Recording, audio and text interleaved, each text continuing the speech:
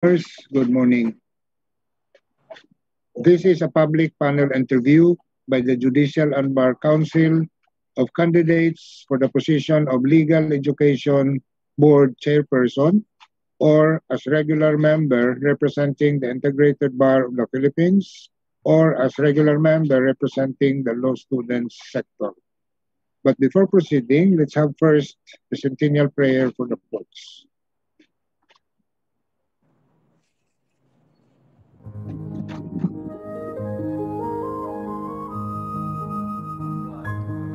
Almighty God, we stand in your holy presence as our supreme judge.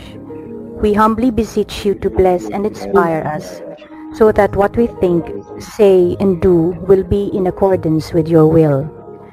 Enlighten our minds, strengthen our spirit, and fill our hearts with fraternal love, wisdom, and understanding, so that we can be effective channels of truth, justice, and peace.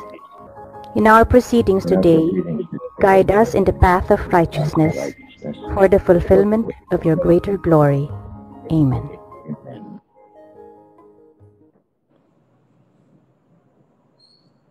Your Honors, again, good morning.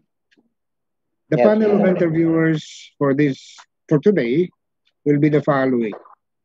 The Honorable Justice Jose Catral Mendoza, Chairperson of the Judicial Bar Council Executive Committee and regular member representing the retired members of the Supreme Court.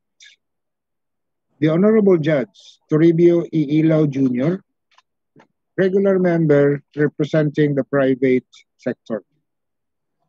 The Honorable Justice Noel Jimenez Tiham, regular member representing the Academe.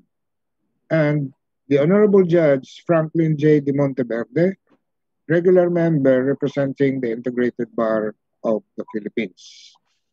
Your Honors, the candidates for interview this morning are the following. Attorney May Elaine T. Bacan and Attorney Pauline Grace T. Bonyol Alfuente, who are both vying for the position as Legal Education Board Chairperson or as regular member representing the Integrated Bar of the Philippines and the active law practitioners. May I request the candidates to please raise your right hand so that I can administer the oath? Do you swear to tell the truth, the whole truth, and nothing but the truth in this public panel interview by the Judicial and Bar Council? Yes, Your Honor. Yes, I do. So help you God. Thank you. Thank you. Your Honors, the first for interview this morning is Attorney May Elaine T. Batan. And the first to interview the candidate will be the Honorable Judge Franklin J. de Monteverde. Judge Okay, thank you, Attorney Ed. Thank you, sir. Okay. Good morning, Attorney Batan. Good morning, Your Honor. How are you today? I'm feeling fine, Your Honor. A bit anxious, so to speak, but all is well, Your Honor. You applied for some post before? No, Your Honor. This is actually your first time. Yes, Your Honor. Okay. Now, you are 42 years old and presently the law professor for at the University of San Jose Recoletos for 15 years. Is that correct? That is correct, Your Honor. I am also, aside from being a law professor, Your Honor, I am also the assistant dean for the School of Law of the University, Your Honor. Okay. How long have you been the assistant dean?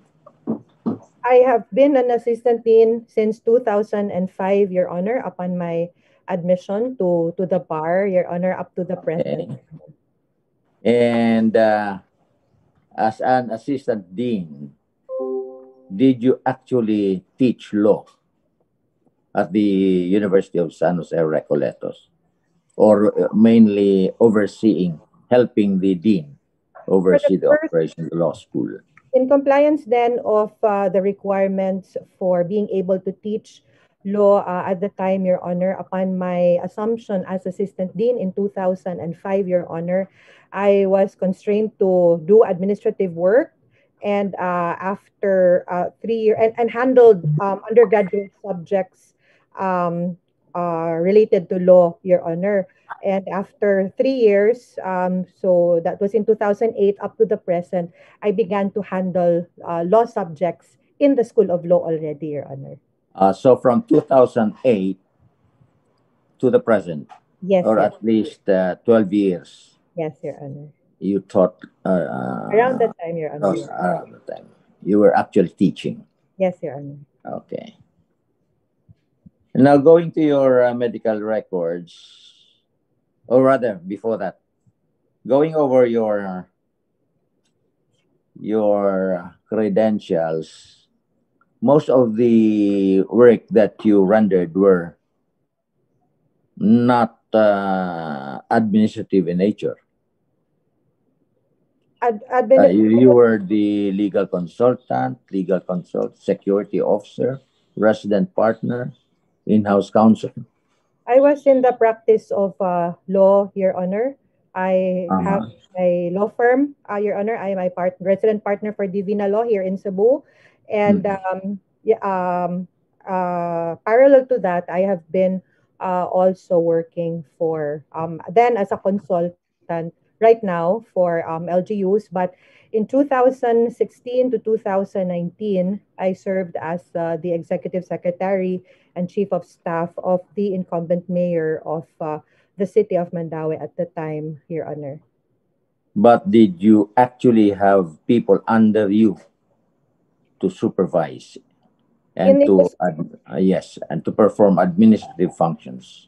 In the School of Law, Your Honor, definitely. There were staff and personnel under me in the department. And with regards to the supervision, handling the law office, Your Honor, entails overseeing the office, not only for catering to the needs of our clients, and most especially in my stint as the chief of staff of the mayor, I was heavily exposed to administrative matters and also legal, political, and governmental affairs at the time, Your Honor, which expanded not only within the local government unit, but also beyond, but also in relation to other local government units, the barangays, and the employees within the LGU, Your Honor. Okay. Now, Attorney Bathan, you have four pending cases filed against you, which mainly focused on violations of graft and corrupt practices law and grave misconduct. Do you think this will taint your aspiration to be appointed in the lab, considering that these cases speak of one's integrity and independence? While it is unfortunate, Your Honor, that there are cases um, against me with the ombudsman. But truth be told, and if I may be candid, Your Honor, these are politically motivated cases that were filed back then um, as against the incumbent mayor. And me being the chief of staff, I was unfortunately dragged and caught in the crossfire. This actually merely involved on the discretion of the then mayor in the exercise of his executive function to transfer a department head, Your Honor, to another office, considering his political affiliations and alliances back then, Your Honor, to his running opponent, who was Okay. also the previous mayor. So I never had a hand or authority, and it was not in any way directly related to my official functions, Your Honor. So I really do not see um, it affecting my work ethics and my commitment to public service if I would be given the chance, Your Honor. Oh, you are referring to these four cases, no? Yes, Your Honor. But Those are these are related cases. but these are all still pending. As of the moment, Your Honor, those are, yes, pending, Your Honor. We were hoping to have it expedited and resolved, Your Honor, but I believe that the pandemic really limited the functions of the Office of the Ombudsman, Your Honor.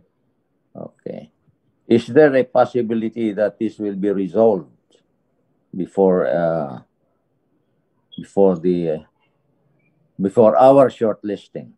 I am hopeful, Your Honor, that it will be resolved. However, as I said, Your Honor, the case really had nothing to do with my official function, Okay. my capacity then. Oh. But whatever it is, these cases are still pending Yes, for Your Honor. resolution. Okay. Yes, Your Honor. Now you are applying for the lab chairperson as well That as is correct, Your representing Honor. for the IBP. And if possible, Your Honor, also as representative for the active law practitioners as well, Your Oh, Honor. okay. How do you see yourself as the chairperson of the lab, and what kind of a leader will you be? Will you have a moral ascendancy over the other members or stakeholders? And moreover, do you have the moral persuasion over them? Well, as what you've mentioned, and I would like to use the term stakeholders, Your Honor. I believe it doesn't have to be imposition of your moral ascendancy, but rather being able to work with and achieve the goals that we would set for the legal education, Your Honor. And I believe that imposing one's moral ascendancy is not the key, but rather being able to seek the support and the cooperation of all these stakeholders. I have been working with the Philippine Association of Law Schools. I have been very active with the IBP. I have also worked with through both agencies, Your Honor, with the Supreme Court, and I believe that cooperation and collaboration um, is the key, to be able to achieve the goals for the betterment of the legal education. So my brand of leadership, Your Honor, would embrace such kind of motivation in Okay, Attorney engaging. Batan, Yes, Your you Honor. are an assistant dean. Yes, Your Honor. Now, how I must believe that you have a good, or not a good, but a relation has been developed among you, the law practitioners, and the law deans. I believe so, Your Honor. I believe. And how they look up to you? Do you earn the respect? Because in order to be a chairperson, you must have earned the respect of the stakeholder, these ALPS and these PALS, the Philippine Law Schools and the legal practitioners, With, law with practitioners rather. with all humility, Your Honor, I would like to believe so that I have established enough rapport to gain not just the respect, Your Honor, but the support of my peers, both in the IBP and in the Philippine Association of Law Schools, Your Honor. Okay. So what is your philosophy of legal education then? Well, legal education does not have to be limited within the four corners of the classroom, Your Honor, or mere study of the law. Making lawyers out of our law students should be focused on preparing them for actual law practice. It should go Mhm. beyond theory. And with the trend right now, we should be able to produce not just lawyers for the Philippines, but lawyers who are capable to do cross-border practices and do transnational transactions with other countries also, Your Honor. I Okay. would want that. Now, what pedagogic methodology of teaching law will you espouse? The Socratic method or the case method? I would want it to be a blended learning or method still, Your Honor. Mhm. While Socratic method is an age-old method of teaching in law Mhm. school, I think that the output-based or the outcomes-based method really has the benefits, especially given during these times when online learning has been encouraged and has even limited the method of teaching, Your Honor. I believe that the trend should also lead towards the output and the outcomes based method, Your Honor, if we are to teach and prepare our students, not just to learn what the law is, but to appreciate and apply the law, Your Honor. Okay. Now, how would you encourage outcome based education as a policy for legal education? Outcomes-based policy and method of teaching, Your Honor, can actually be done in several ways. One is Mm-hmm. to provide the students an avenue for real applications of the law, not just mere studying the case or coming up with a theoretical case and have the application of the law itself. Another would also be immersing the students themselves in actual law practice that would make them better appreciate the application and the wisdom of the law and the framers of the law and how it is applied in real practice, Your Honor. Mm-hmm.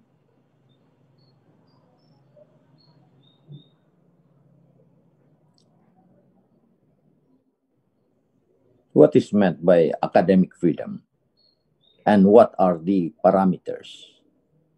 Academic freedom, as I understand it, Your Honor, is giving the higher educational institutions the right and the autonomy and the authority to determine who to teach, what to teach, how it will be taught, as well as the qualifications for their admission as well as their retention, Your Honor. However, the concept of academic freedom is not to mean that the state no longer has the authority to regulate, so long as the state does not control um, these higher educational institutions in the imposition of their policies, and that they also comply with the minimum standards set forth by the state, Your Honor. Mm-hmm. Republic Act 7662 or rather, was established to and known to be the Legal Education Reform Act of 1993. Now, should you ever be appointed as the chair of the LEP, what amendments or reforms would you propose? That was actually asked yesterday, Your Honor, and one of the things that I did mention as one of the reforms that we would want for the Legal Education Board is indeed the amendment of the Legal Education Reform Act. I believe that um, the composition of the board itself Mm-hmm. should include a member of the Supreme Court, Your Honor, being a major stakeholder in the legal education and in the legal profession per se.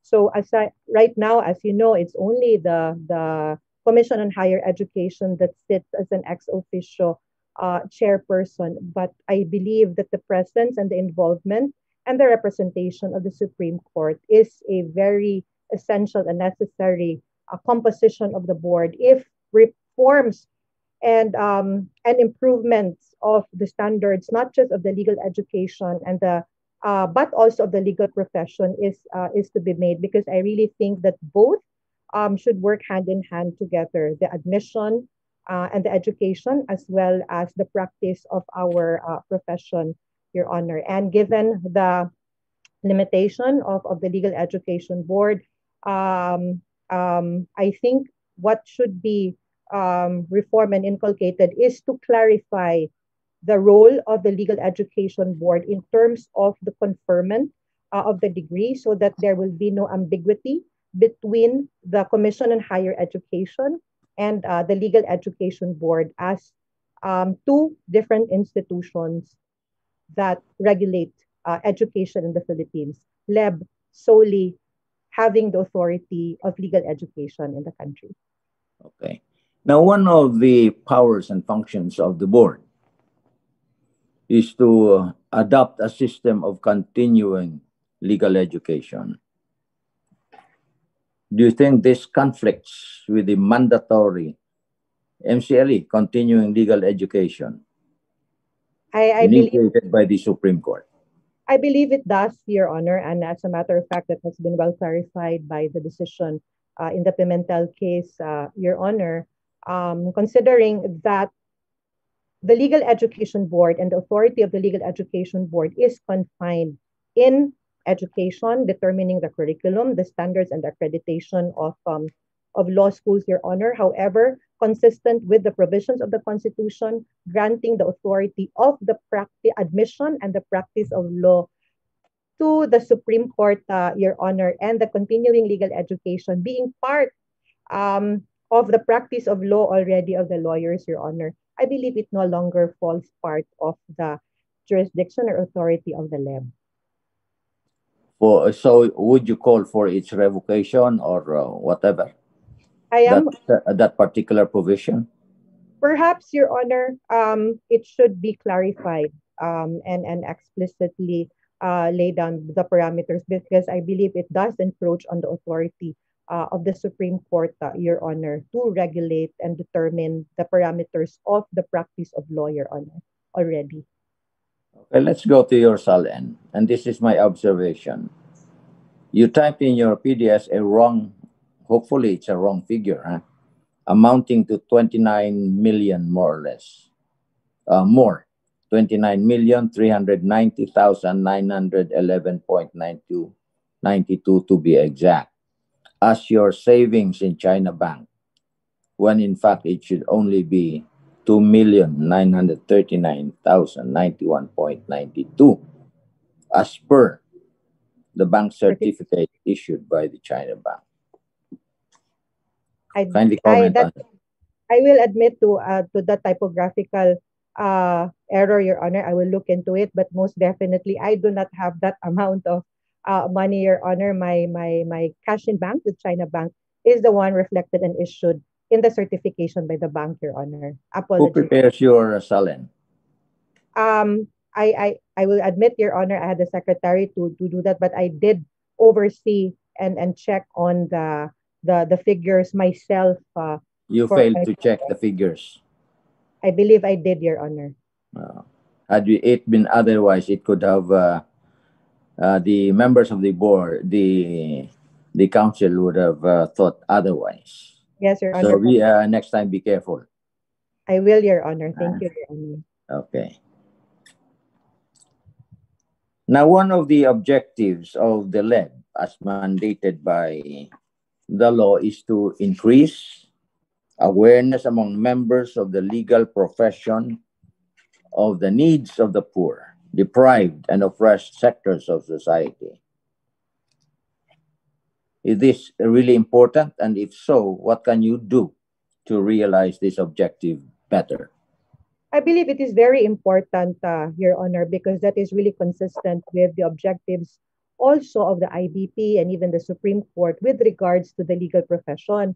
And what better way to mold these kinds of lawyers but to immerse them as when they are law students themselves, Your Honor. We have always been teaching our students that when you become lawyers, those who have less in life should have more of the law, and that we have always been encouraging lawyers to actively participate in IBP's legal aid program and even to do pro bono work, Your Honor. And such values should already be inculcated even when they are law students, Your Honor. And it is important that as early in their life as they are learning the law, Your Honor, they be exposed to the needs of the society, which I think would also be a factor to inspire them to pursue becoming lawyers, good lawyers at that in the future, Your Honor. And I think one of the things and one of the ways by which we can be able to realize that when they are law students, Your Honor,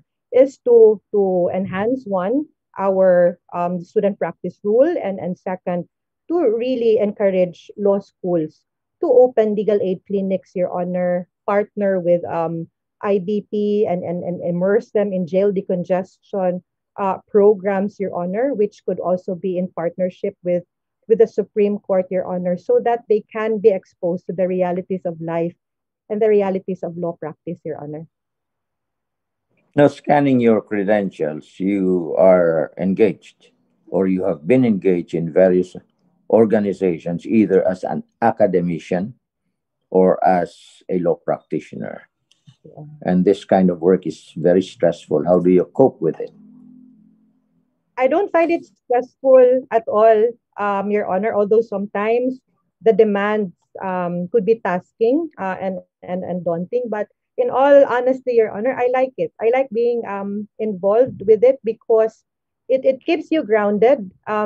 When it comes to law practice, Your Honor, it keeps you all it lets you appreciate being a lawyer actually, because you're exposed to different people, to different fields of law, to various sectors, Your Honor. Honestly, I really do not find it stressful. You do not find it stressful, but your lab results show otherwise. um, Huh? Perhaps, Your Honor, but there are downsides to it naman, Your Honor. But I think perhaps in time, on that aspect, Your Honor, pacing things for me, Your Honor. You were certified to be essentially normal. What do you mean by essentially normal? Physically fit for employment without restrictions, but there is that adjective phrase na essentially normal. Ano yan? I Hindi believe ka normal masyado. not necessarily, Your Honor. Maybe because I'm empowered, and maybe because I have a bit of a strong personality.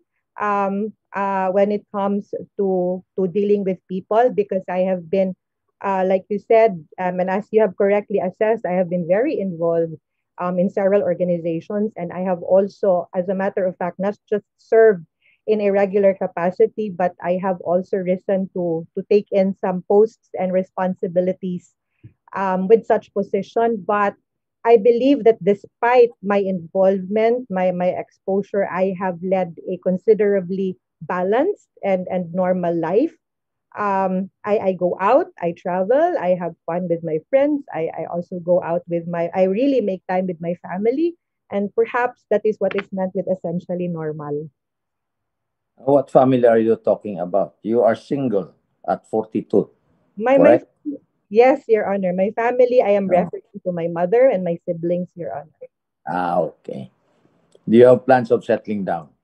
Definitely, Your Honor. When the Wag time, na because you are a domineering from what I have seen. You are domineering. I And don't, as a leader, you are that, di ba? Tama ko? as a leader, Your Honor, yes. But when it comes to my personal life, Your Honor, I am submissive. I would like to believe. So you dominate your subordinates as a leader. Yes. How would you earn the respect? And in vis-a-vis your relationship with the law schools, deans of other law schools and law practitioners, how would you equate this? Would you earn their respect if you Dominate, try to dominate them?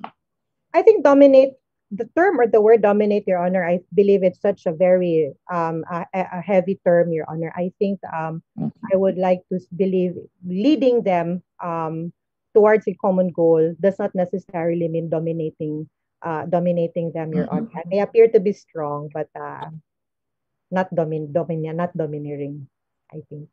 Mhm. Okay. Watch out for this, huh? Po. While you are essentially normal, yet these blood chemistry results show that your triglycerides, VLDL, cholesterol, HDL ratio are high. Kaya Work, essentially normal ka lang, working on it, Your uh, Honor. working on it. And this may hamper your work as any of those positions which you are aspiring for. I have always had myself checked regularly by our cardiologist, Your Honor, and I am happy to say I have not been prescribed any maintenance of any Okay. sort as of yet. As a parting shot, work for the resolution of the cases still pending I against will, you. I will, This Your, may this may work not in your favor. I Huh? will, Your Honor. Yes, Your Uh, Honor. sige, sige. That You- was my last question and my last statement, Attorney Thank you. Bathan. Huh? Okay. Thank you for your time and good luck. Thank you po. Uh, Thank you very much, uh, Your Honor, Justice de Monteverde. yeah, thank you, Honorable, Attorney Ann. Honorable Justice Noel Jimenez Tiham has now the floor. Thank you, Your Honor, Attorney Han. Good morning, Professor Elaine. Good morning po, Your Honor. Can you tell us briefly the constitutional basis of the creation of the Legal Education Board?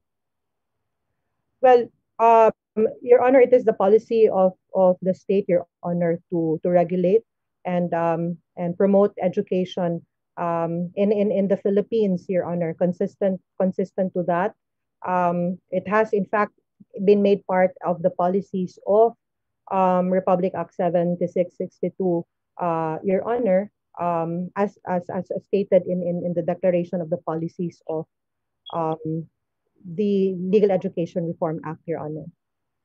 The creation of the Legal Education Board is an act of the state in the exercise of what, Professor Elaine? Police power, in the exercise of its police power, Your Honor. What kind of power does the state exercise with respect to legal education? In your own words. Well, in connection in relation to the power of the state to exercise police power, Your Honor, with regards to regulating legal education being and the practice leading which leads the practice of the law profession, Your Honor, plays an essential role in nation building and um, in building the society in general, Your Honor, such that the state has a lawful interest to ensure that the standards of legal education are met by higher educational institutions offering the courses, Your Honor. In your opinion, what is the purpose, what is the mission of law schools in the Philippines? I think the mission of the law schools, Your Honor, which we do imbibe and I do actually take into heart, Your Honor, is not just to produce lawyers, Your Honor, but it's really to produce competent, able, emphatic lawyers who are morally and ethically upright as well, Your Honor. In your own words, what do you think is the objective or mission of the Legal Education Board?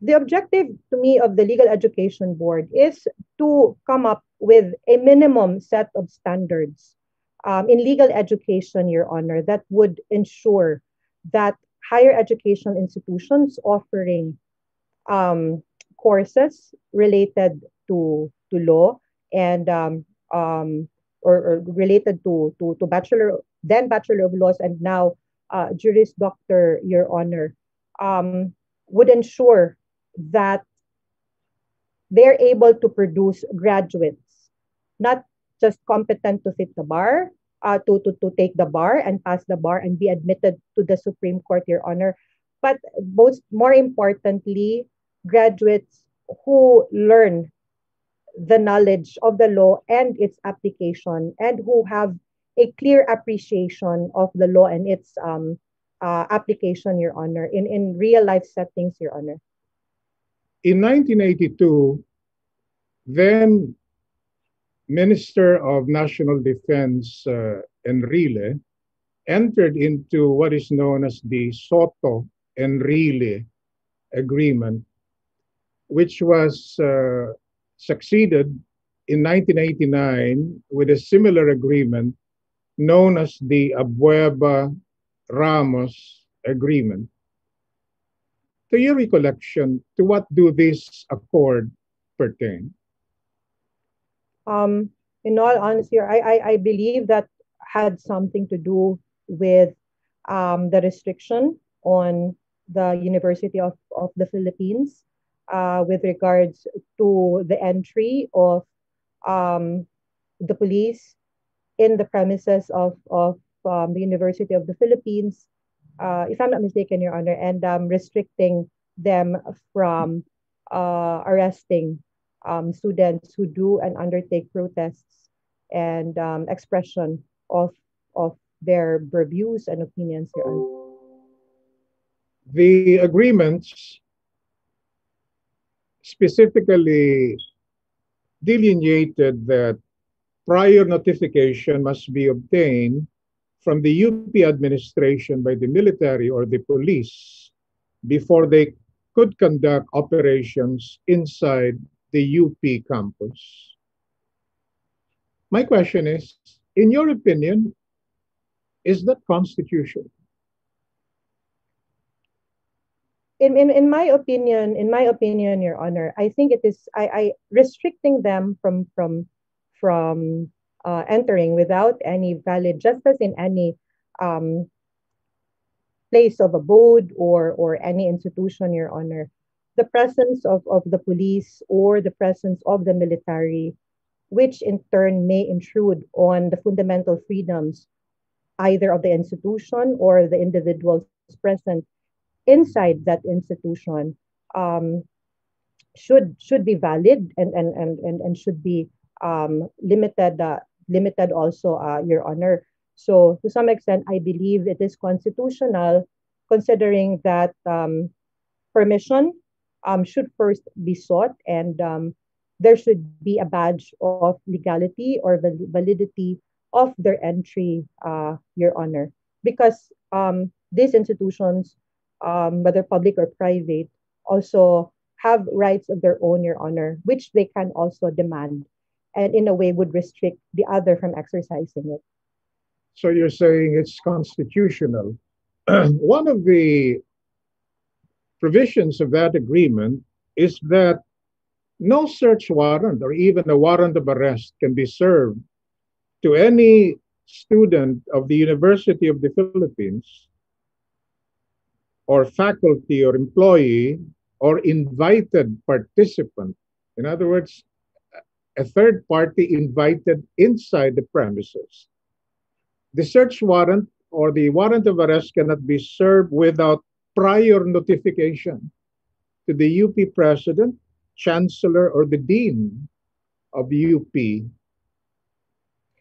I As a believe lawyer, is it normal to notify a person before he's arrested that there is a warrant of arrest coming? Is it normal for an establishment to be notified in advance that there will be a search warrant that will be executed? I find it rather not normal, indeed, Your Honor, to seek um, to notify the head of office of that institution prior to the implementation of a search warrant, Your Honor. Um, and what is It, I as a does, matter does it have anything to do with academic freedom, you think? The agreements I in your believe I believe so, to some extent, Your Honor. In actual practice, although the agreement specifically did mention about the University of the Philippines, in actual practice, even in regular and private institutions, Your Honor, oftentimes the police do render and conduct coordination with a head of office prior to the implementation of a search warrant as against either a student or as against an employee of that particular institution. I do not find that rather unusual in terms of actual practice, Your Honor. What I think though is that it should not be confined only to the University of the Philippines as an institution. If it were to be applied, it has to be applied as well, similarly to other educational institutions, if that is the case, and if it were to be consistent with academic freedom, Your Honor. in effect, that agreement made the UP similar to a Diliman republic, a separate republic, They became demilitarized zone. You cannot enter without prior permission. Now, the other day, Secretary Lorenzana revoked and canceled the agreement. Is that constitutionally permissible? well, considering that perhaps it was an exercise of her authority, Chancellor of Youth of the University of the Philippines. of the University of the Philippines, Your Honor. However, considering that if it had a badge of an authority, if her revocation was not an ultra vires act, Your Honor, and it was um, sanctioned upon, then I believe it was constitutional, Your Honor, unless she was acting on her own. But if there is no, the critics said it cannot be revoked because there is no exit clause in the agreement. Do you agree with that? I don't agree with the contention that a for whatever nature, whether it's a contract or whether it's a policy, that just because there is no exit provisions in a particular document or agreement, Your Honor, perpetually it can be invoked without any intrusion or intervention, Your Honor. I do not subscribe to that. The other day, Congress, the House of Representatives, passed House Bill 8149, institutionalizing a new Filipino gesture of respect, goodwill, and praise by placing the palm Yes. of the right hand over the center of the chest while lowering one's head with eyes closed or looking downwards. Uh, Obviously, it was intended to do away with the shaking of hands. Does it violate any constitutional right?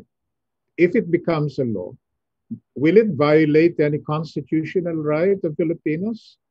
Is it constitutional if it becomes a law? Well, customs and traditions can turn into legislation, as we know, Your Honor. However, we have to temper it as well with other rights, such as the right to religion and the right to act in accordance to his or her own belief, his or her own belief, Your Honor. Um, just as in cases where decided by the Supreme Court already, Your Honor, where due to religious considerations, Your Honor, um, a student may not be required to put his hand over her chest or his chest during the flag ceremonies, Your Honor. I believe it has, we can apply by the same analogy that requirement, Your Honor, because I believe there are other ways by which we can show respect to another person, Your Honor. I think so long as there are no criminal sanctions involved in the imposition of such gesture, Your Honor, I don't think it's unconstitutional, Your Honor. Under the Constitution, the Supreme Court has rule-making power, promulgate rules concerning the practice of law, as well as the integrated bar under Article 8 of the Constitution. Is it constitutionally permissible for the Supreme Court to form a body that will regulate legal education and place it under the supervision and control of the Supreme Court?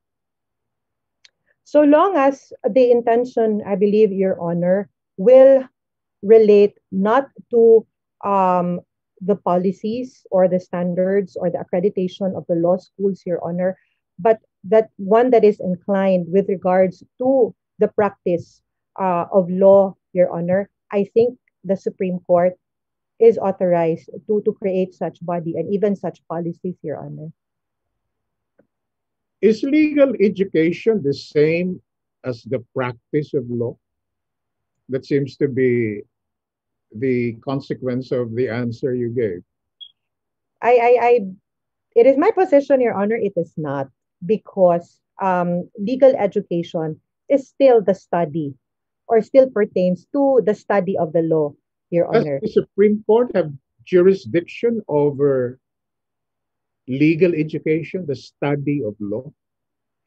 It has, I believe the decision in Pimentel has clearly defined the parameters of the authority of the Legal Education Board, which is legal education in itself, and the Supreme Court, which is the admission and the practice of law, Your Honor. So it's though these two are totally a different, in my opinion, Your Honor. Legal education is merely the study of the law, getting the necessary knowledge that would give you a the qualifications to be able to be admitted and to practice the law profession, Your Honor. Practice law, rather. The Legal Education Board has jurisdiction over legal education, but not over the practice of law. You agree with that? I agree with you, Your Honor. Now, there are proponents that the Legal Education Board now should be placed under the supervision and control of the Supreme Court. Question: is that constitutionally permissible? It may be constitutionally it is maybe constitutionally permissible, Your Honor, considering that there is a very thin line separating legal education, admission, and the practice of law, Your Honor. That is why when I was asked what possible amendments should I propose to the Legal Education Reform Act, I have readily stated that a member of the Supreme Court should in fact sit as an ex officio member of the Legal Education Board, Your Honor. The Supreme Court mainly being a stakeholder of the legal education, Your Honor. You did not answer the question. The question is it constitutionally permissible for the LEB to be placed under the control and supervision of the Supreme Court? Is it a yes or a no? I believe it's a no, Your Honor, because the the policy making body, which is the Legal Education Board, exercises executive functions, Your Honor, and the Constitution has been very explicit under Article 8 on the authority of the Supreme Court, which is to regulate the admission to the bar and the practice of law, Your Honor. And if you look at where legal education stands, Your Honor, it does not come in as admission to the bar and practice of law, Your Honor. Which asks the question, is there a constitutional infirmity in the law creating the Legal Education Board where the chairperson and the members have to be vetted by the Judicial and Bar Council, which is under the supervision of the Supreme Court? And it says without prior authorization of the Supreme Court.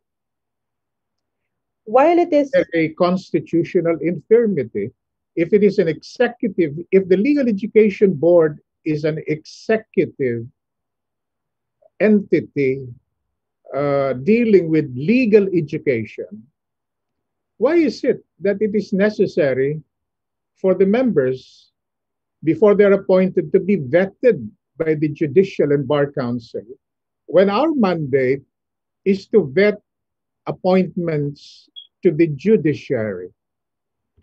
Well, that brings me to me wanting I did notice that, Your Honor, and I think this actually makes the Legal Education Board as an institution a class of its own, unique in itself, in a sense that the Supreme Court has a vested interest in the operations of the legal education, considering that it is a stakeholder in the legal education, because they would be the ones to admit and retain and determine the standards of those who are to practice the law profession. And I think that while it is unique, I think it is valid, and I don't think there is a constitutional infirmity on that note, because still, while they perform executive functions,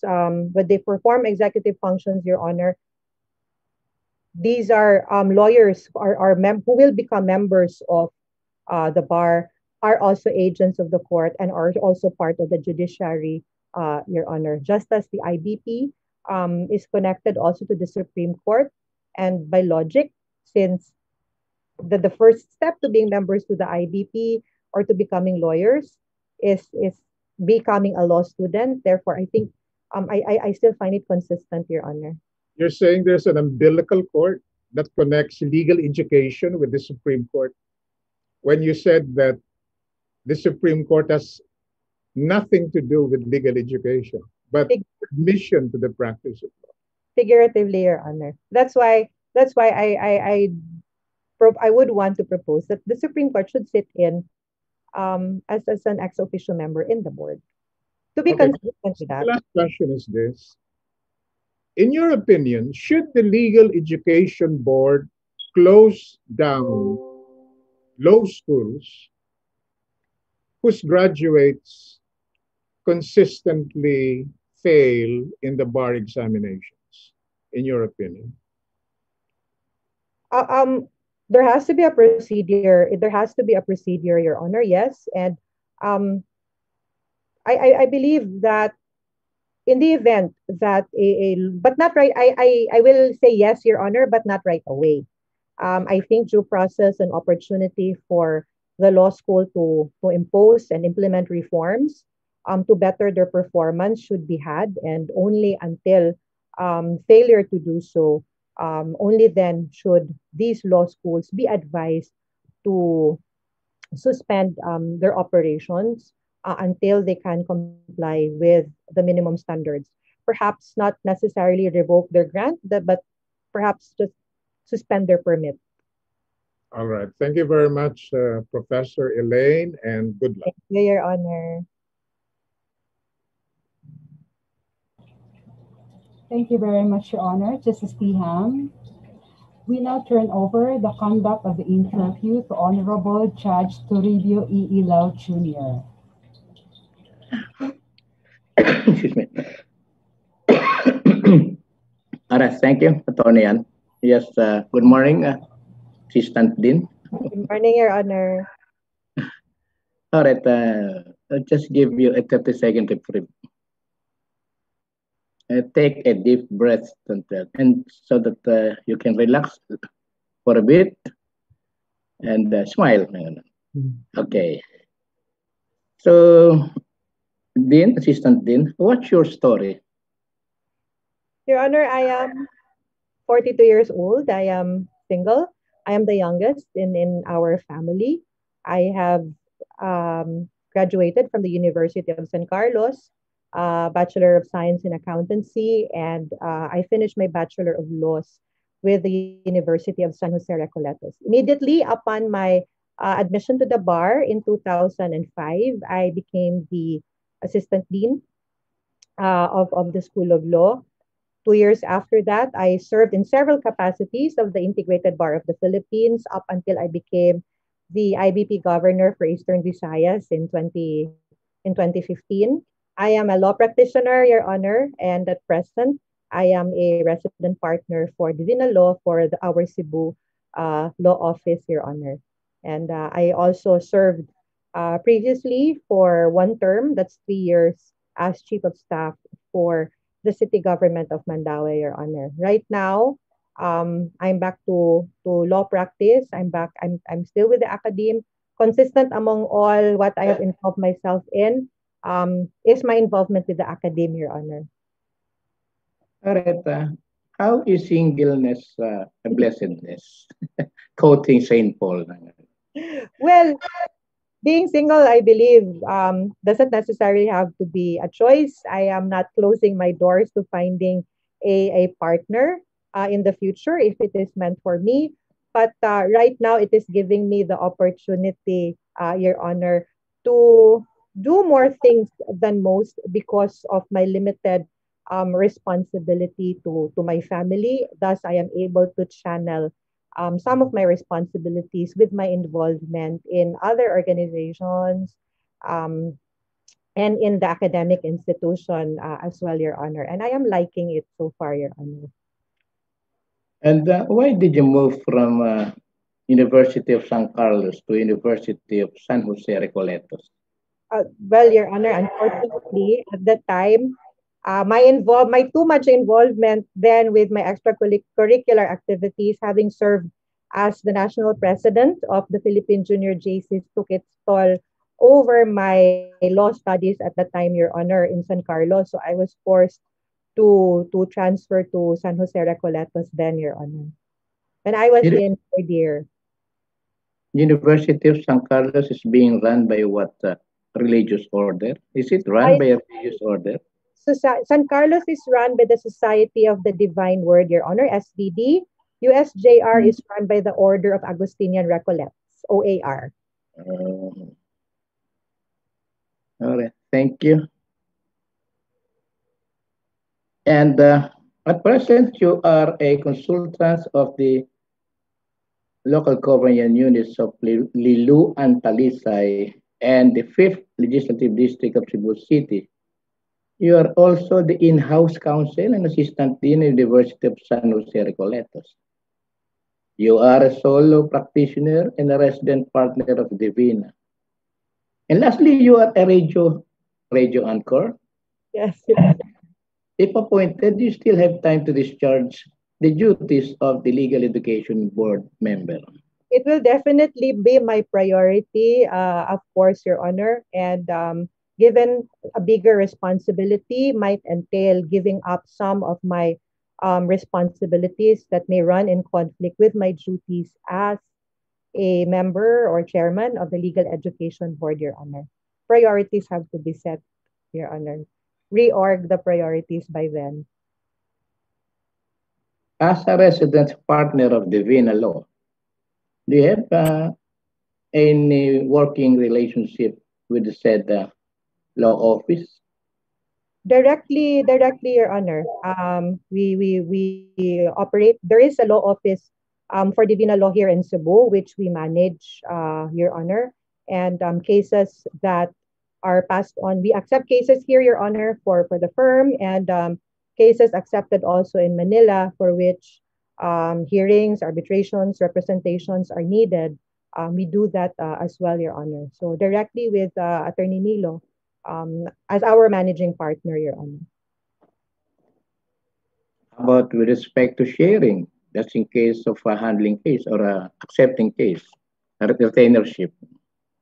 It's the same procedure as operating the law firm, Your Honor. We do have a monthly fee, Your Honor, as well as our share on the time charges for the services that we render to the clients of the firm, Your Honor.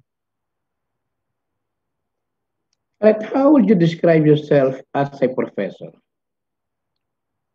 As a professor, Your Honor, um, I do tough love, but consider it most of the time. I do immerse myself on the level or on the situations of the students, especially now during the pandemic, and adjustments had to had to be made, and I had to be very cautious and conscious of the needs of our students, not just on online learning and online teaching, but more particularly on mental health, Your Honor. I am emphatic. I would say that to some extent I will admit to be being strict for good cause, but not definitely unreasonable. Not definitely unreasonable, Your Honor. How about as an assistant dean? As an assistant dean, Your Honor, it is my duty to keep everything in place. So from the organization to the loading of the professors to the handling of the concerns of the students, the enrollment, the implementation of the policies. And that makes me learn to be a person who is organized. I had to be systematic, but then again, I had to be strict in terms of the impositions of the policies because we are required to do so, if only to comply with the lab's mandate and the standards that the school needs to be met. I am a bit strict with that, but definitely not inconsiderate. I am very considerate to our students also, Your Honor. Right, in one case decided by the Supreme Court in 2019, that is referring to anonymous complaint against Attorney Crescencio Pico Untian Jr. It is the administrative case number 5900, April 10, 2019. A lawyer professor was suspended for 5 years from the practice of law and 10 years from teaching law in any school for sexually harassing three of his students. What are your thoughts on this? Well, I have been part, although it does gladly so, it has never happened in the School of Law, as a legal counsel for the University of San Jose Recoletos, Your Honor. I have had handled um, a case similar to that, still by a law professor, but was teaching in the undergraduate, Your Honor, for sexual harassment acts of a student. So I sat as a chair of the Committee on Discipline, Your Honor, and my experience at the time really made me realize that matters of sexual harassment and respect to the rights of women and students should not be taken lightly by educational institutions, Your Honor, whether it's postgraduate or undergraduate degree. The level of standards and strictness and discipline that the institution should be imposed, Your Honor, should be the same. And professors, lawyers at that, who commit acts of sexual harassment to students or even to colleagues, Your Honor, render them unfit to practice the profession and would really warrant the necessary discipline, Your Honor, by the IBP, through the Committee on Bar Discipline, and then the Supreme Court, Your Honor. Because we should be examples, Your Honor, and then we are the first ones teaching or showing to our students the wrong thing, Your Honor. It's just not right. Areta, how did the court pass upon the constitutionality of the PhilSat? In a 3 minutes, Well, briefly stated. The case in the PhilSat, Your Honor, actually encompassed not just the exam in itself, Your Honor, but also the mere existence of the Legal Education Board and the exercise of its powers as stated in Republic Act 7662.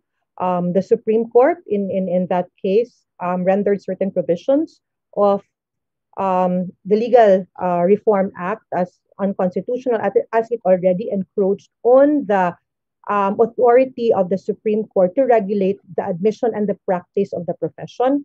The case in itself clarified the role of the LEB, which is legal education, and the role of the Supreme Court on the admission and the practice of the law. Academic freedom was also discussed in the case, Your Honor, in relation to the administration of the Philippine Law School's aptitude test, Your Honor, or PhilSat, in a sense that it should not be made mandatory. And the fact that PhilSat all the while limited the opportunity of the students to enter into law school and the right of the institutions to determine who to admit, and the policies and the standards that they set made and rendered the PhilSat unconstitutional on that note, Your Honor, because it did encroach on academic freedom. It also touched on the issue on the academic freedoms aspect on who to teach, who will teach rather, Your Honor, stating therein that law schools or higher education institutions should have the right to choose and determine who should teach law, Your Honor, rendering the requirement of the holding of a master's degree by law professors, Your Honor, unconstitutional, Your Honor. All right, it's folly to deny that legal education is an executive function as it is but a composite of the entire Philippine education system. The court exercises only judicial functions and cannot and must not arrogate it upon itself a power that is not constitutionally vested to it as it would result in the violation of the doctrine of separation of powers. That's been stated by the court. Do you think there is a mismatch between our legal education system and the practice of law? I think not. I think not, Your Honor, because um, while the Supreme Court has the authority to regulate the admission and the practice of law, still, the Philippine legal education is still a component of Philippine education in itself, which is part of the executive functions of the executive department, Your Honor.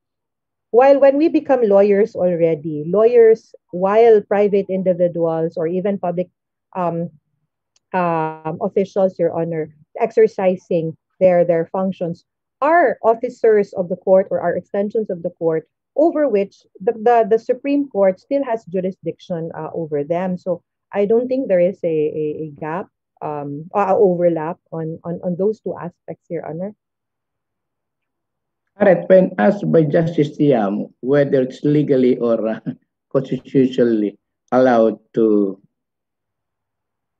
place the Legal Education Board under the supervision and control of the Supreme Court, you stated, and your view was that the court, the Supreme Court, cannot.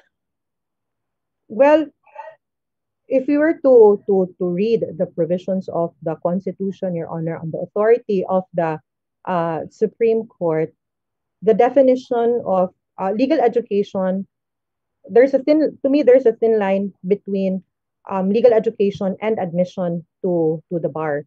Um, Admission to the bar refers to the bar examination itself, but I don't think legal education falls under the definition of admission to the bar unless clarifications will be made by the Supreme Court of these two definitions. But um, considering the status quo definition of these two, Your Honor, I believe that the legal education should remain under the executive department, Your Honor, consistent with the fact that it is the state under the executive who has the right to regulate um, Philippine education in general, over which legal education forms part of.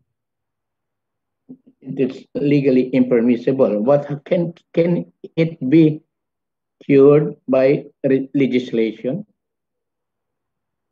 Perhaps it can, if, like I said, it would the functions of the lab will have to be amended, Your Honor, and even the composition of the board itself should also be changed to this time include a sitting member of the Supreme Court, Your Honor, as part of the Legal Education Board, because right now it's only CHED and IBP. But Supreme Court is definitely a stakeholder when it comes to legal education, Your Honor. Because when you were asked by Justice Tiham about your plans of the Legal Education Board, you emphasize and stress of the amendment of the said Legal Education Act, also with respect to the composition of the board. But if there is a move in Congress for the abolition of the Legal Education Board and creating an office under the Supreme Court with similar functions, taking into consideration the functions which were declared unconstitutional by the court pursuant to Section 5, subsection 5, Article 8 or the Constitution. Do you agree with this move? Uh, I agree, Your Honor, and then in that note, that will definitely change the definition of admission to practice, admission to the bar, Your Honor, which will this time around already include legal education, perhaps as in preparation to the admission and to the practice of law, Your Honor. And what do you believe or do you think would be the various advantages as why the Supreme Court is better off having control over legal education? Because there is, as what Justice a while ago mentioned, and he used the term umbilical cord, and I do agree, there is really a strong causal connection between the legal education, admission, and the practice of law, Your Honor. You cannot take apart these three, take one from the other. The moment a student studies law, the moment a higher institution or a law school operates, their goal really is for the students to become lawyers in the future and to practice the profession of which the Supreme Court has interest, Your Honor. And in order to align um, the goals of the Supreme Court on this note with regards to the practice of the profession, Your Honor, then I don't think it's really, and I think it's not a bad idea at all to this time connect and annex the Legal Education Board to the Supreme Court, Your Honor, because if you look at it, we're out the CHED. We're supposed to be autonomous with the CHED already, Your Honor. We're not even connected to the PRC because the Supreme Court is there. I think it will align everything and put in place where the legal education should be. So, do you subscribe to the view that the powers of the Legal Education Board under the Legal Education Reform Act are vague and refer mostly to periodic tasks, as for example, the setting of accreditation standards and minimum standards for law admission, while some powers have already been done by the Supreme Court, as for example, MCLE and law practice internship under Rule 138 of the Rules of Court. And even Justice Alex Gesmundo, in his dissenting opinion, and I quote, the study of law is affected one way or another by the court's rulemaking power. What are your thoughts on it? Yes, Your Honor. In a way, that is also one of the matters that I did mention with regards to the amendment. One of which is to really set and clarify the role of the Legal Education Board insofar as legal education is concerned, so that it will not encroach on the authorities of the Supreme Court, Your Honor. Because if you look at the functions as enunciated in Section 7 of Republic Act 7662, there are authorities granted to the Legal Education Board that no longer involves legal education but already touches on the practice of the profession, such like the continuing legal education, Your Honor. And that's not within the ambit of the LEB, but that is already granted by the Constitution clearly to the Supreme Court, Your Honor. So while not there, yes, there are provisions that needs to be clarified, Your Honor. And did I hear you correctly? That's also for you can move for the reduction of the membership of the board? I most definitely will not move for the reduction, Your Honor, but the inclusion of a member of the Supreme Court, Your Honor, in the board as a stakeholder, one of the stakeholders, Your Honor. At my time is up, Chairman. Can I ask for a last question? Justice Mendoza? Right. All right, my last question is this Assistant Dean. Yes. What is neither inside a house nor outside a house, yet no house will be complete without it? What is neither inside the house nor outside the house, yet no house will be complete without it? A mother, Your Honor. Excuse me? I'm confused, Your Honor, but I will just make a wild guess, Your Honor. Yes, please. A mother? A mother? Why do you say it's a mother? Well, because they say that a mother is somebody who is all over, and they don't necessarily have to be inside the house to make an influence over you, but she is a person who, even while you are away, whether or not you are inside or outside of the home, the influence of a mother will always set in and step in for you. All right, thank you. I'm going to ask that again to another applicant. Thank you very much for your time, Dean. And good luck. Thank you, Your Honor. Thank you. Thank you very much, Your Honor, Judge Ilaw. The last to interview Assistant Dean Bathan is Honorable Justice Jose Catral Mendoza. Your Honor, Justice Mendoza, please. Okay, good morning, Dean Batan. Dean or Assistant Dean? Assistant Dean po, Your Honor. Good Dean si morning. Recoletos, San Jose Recoletos. Okay. My colleagues have already asked you several questions on matters I wanted to cover. So I will just make these follow-up questions. Uh, you are applying uh, as a chairman also and as a regular member, It is correct, Your Honor. both from both positions. For the three, Your Honor. Active law practitioner, IBP, and chairman, Your Honor. Yes. You are a team player. Do you consider yourself a team player? Yes, Your Honor. My experience with many organizations since college has taught me that, Your Honor. How do you regard the opinions of others with which you do not agree?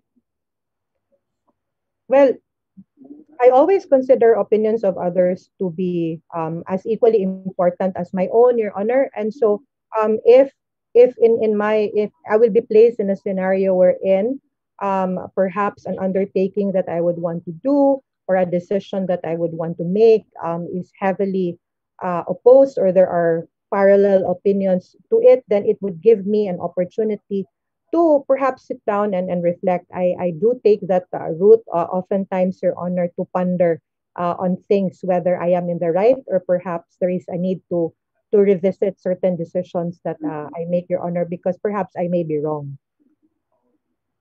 Good. Uh,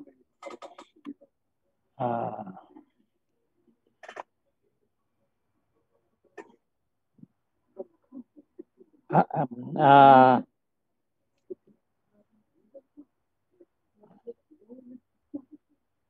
it appears that you have read the case of Pimentel versus the Legal Education Board, right? Uh, Previously, Your Honor, yes, I yes. have. Okay. I see. Do you know the case NMAT, the National Medical, um, the NMAT, the yes. I've been able to read that, Your Honor, previously, because I was curious on how, because I really thought at the time, from the point of view of somebody in the academe, Your Honor, I was trying to, because I always see law and med school, medicine as two parallel postgraduate studies of equal importance. And um, I did read, try to go through, although not the entire case, Your Honor, I only read articles on how the decision was made and how NMAT was justified as a valid, Your Honor. So NMAT was allowed and ruled as constitutional, while PhilSat was uh, not. So you know the reasons why or the difference between the two tests. Yes, Your Honor. First, the similarities. What are the similarities? Well, the similarities is that these are aptitude examinations that are made as a prerequisite to be able to take up the two postgraduate courses, Your Honor, of which no student, either who wishes to take medicine or who wishes to take up law, may be allowed to do so unless they take the PhilSat. And law schools and med schools were required to admit only students who were able to take that examinations, Your Honor. After which there lies the difference already. Well, the decision is not yet final. No? There are several motions for reconsideration, which up to now have not yet been resolved. Uh, do you agree with the decision implemented? Personal opinion only, and which not yet final. Personal opinion, yes, Your Honor. You agree? I do agree to some extent, Your Honor. I see the wisdom, honestly speaking. I see the wisdom of the PhilSat as a means by which law schools can be guided on the quality of the students that they will be accepting. But And do I you also, agree with the court in striking it down? What were the reasons given by well, the court via the NMAT? I agree with the decision of the Supreme Court, Your Honor, because um, it completely restricted the law schools and it really impaired the right to admit their academic freedom on the right to who to admit and and um and what kind of standards should they be given because in the PhilSat the lab at the time already imposed the passing grade and that those who do not achieve that passing grade may not be admitted to the law school and the clamor of the educational institutions then was that discretion consistent with academic freedom should be given to the law schools themselves and if I am not mistaken your honor with regards to the NMAT the medical schools are given the latitude or the choice to set for themselves the grade for which the grade in the NMAT results for which the students can be able to be admitted, thereby giving the potential medical students the opportunity to decide which medical schools they would want to go depending on the grades set by the med school themselves, which is not the case in PhilSat because at the time it was all uniform. So you have no choice at all. Aside from academic freedom, what are the two other distinctions? According to Pimentel, the court gave three reasons why the LSAT is different. The PhilSat is different from NMAT. Aside from academic freedom, what else? Well, aside from academic freedom, Your Honor, I think the Supreme Court uh, also delved on the autonomy or the right of um, the students to choose where they would want to study as well, Your Honor. And that did not encompass on the institution itself, but on the individual's choice of a law school, Your Honor. Because with the PhilSat at the time, you don't have a choice at all anymore. The moment you don't reach that average grade, then your chances of entering into any law school for that matter no longer exists, Your Honor, or is already forfeited. And the Supreme Court gave emphasis on that as well, Your Honor. And on the third, Your Honor, Yes, I cannot. I am cannot my remember. I cannot recall what's the third one, Your Honor. Because according to the court, there were three reasons why PhilSat cannot be considered as the same as the NMAT. Now, in the PhilSat, I mean to say, the Legal Education Board, although the decision in Pimentel is not yet final, is a bit stymied by the academic freedom. Uh, it is no less uh, provided in the our constitution that the schools have academic freedom. What is, in your view, academic freedom?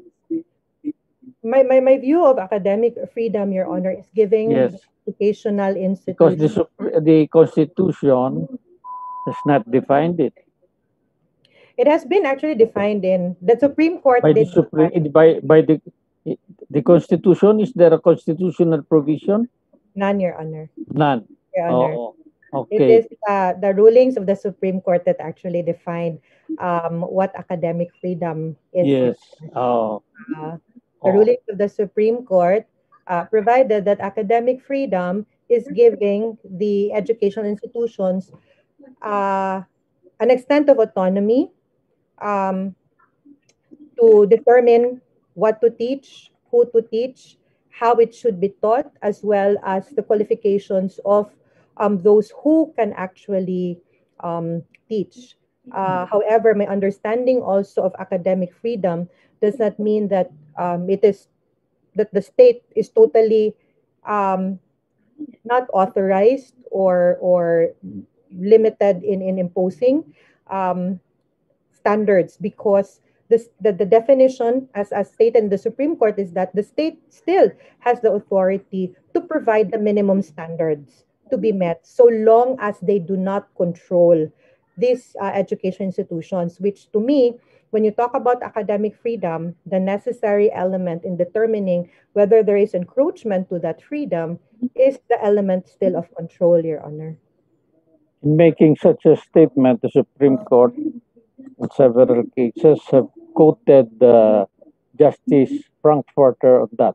Who may teach, what may be taught, how it shall be taught, and who to admit. Now, with respect to the fourth one, who to admit,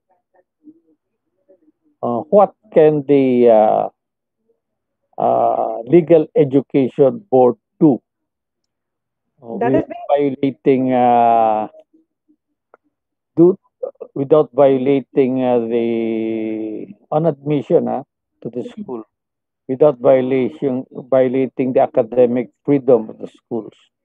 well consistent with Section 7E of Republic Act 7662, wherein the Legal Education Board is given the authority to set the minimum standards for admissions or those that would should be met by these educational institutions.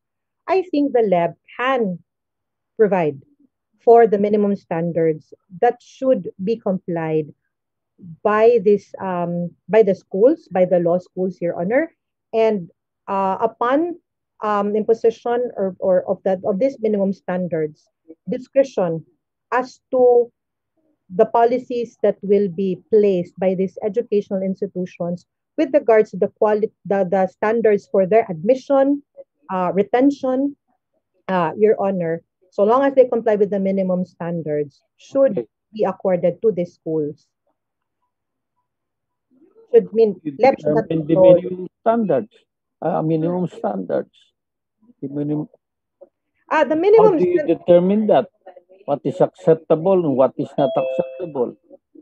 I think which brings me back to my point on the matter of or the element of control. Because if the standards that are provided by the lab would in a way already limit or control the educational institutions of the right to admit and to retain the students, that's no longer minimum standards, I think, Your Honor. I think the interest of the lab should only be to ensure that law schools do not perform below par as to what is required um, in the Philippine legal education and the requirements needed in the admission and in the practice of law. All else, these standards, it should be the schools who What should. do you mean below par? Who will determine, the Supreme Court or the lab? I What think do you mean below par? Par means is standard. Who sets the standard? How do the you set the standard? well, standards should be the standard that should be implemented, I believe, Your Honor, should be one that is consistent with what is necessary, sufficient with regards to the uh, admission and the practice of law. That's why I even said that the Supreme Court is indeed a stakeholder in the legal education, because they will be the ones who determine our whether or not the product of the legal education is fit to be admitted and even fit to practice law. So the standards that should be set by the lab should be one that is necessarily connected to or related to the standards set by the Supreme Court for its admission to the bar. So it should not Well, be. one of those measures they adopted was the PhilSat, and it was struck down, although the decision is not yet final. Mhm. So, what can you do if this is not the standard? This is beyond the legal standard, constitutional standard. What can you do? Your Honor, I think that the PhilSat per se was not struck down because it did not meet the standards. It was struck down because it encroached on the academic freedom. Yes, Had that's correct. That's correct. There were three reasons given by Supreme Court had it why it's different from NMAT. Foremost is the violation of the academic freedom. yeah Now, the Legal Education Board was created under Republic Act 7662. Since its creation, have you followed what it has done, the Legal Education Board? yes. What were what have been its accomplishments? Foremost, Your Honor, especially when the Legal Education Board began to sit down under the turf of the late Justice Hilarion Aquino, there was a manual of regulation for legal education, which is the version similar to the MORFE or implemented by the Commission on Higher Education, which indeed guided the law schools, Your Honor, in running the law schools admission and the qualifications even of both the students and the teachers, Your Honor, as well as the curriculum.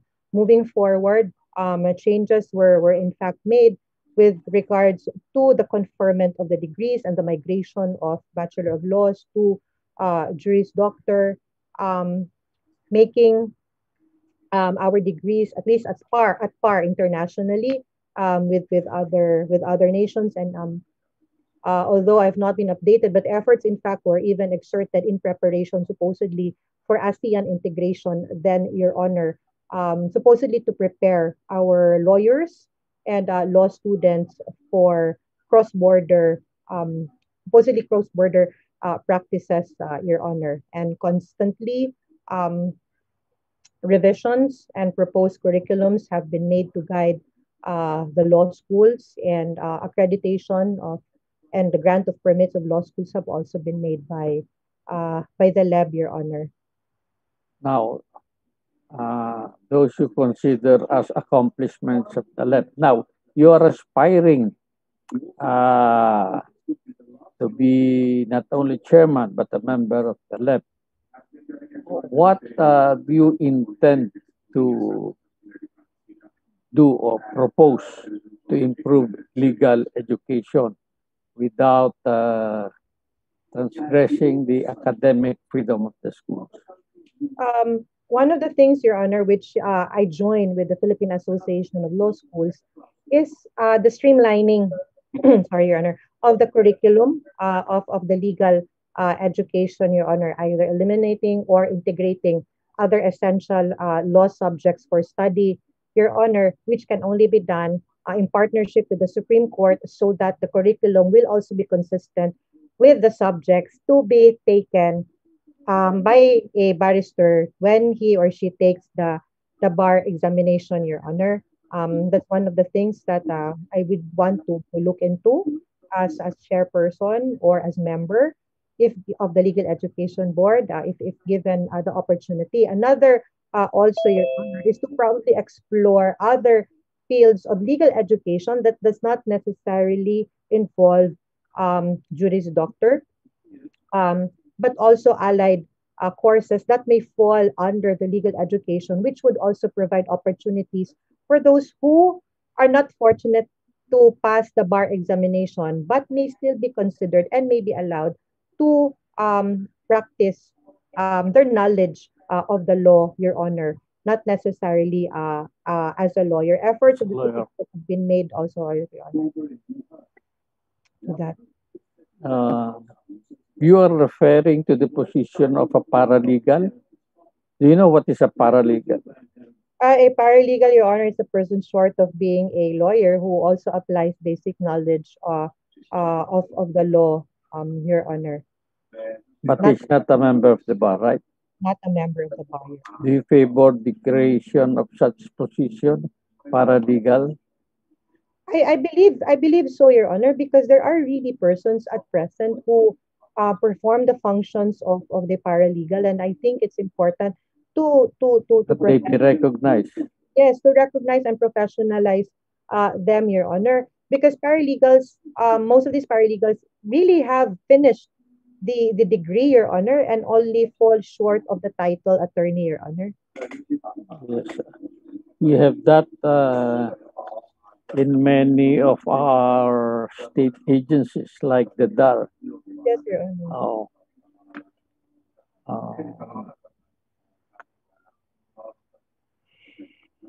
I think that will be all, Dean.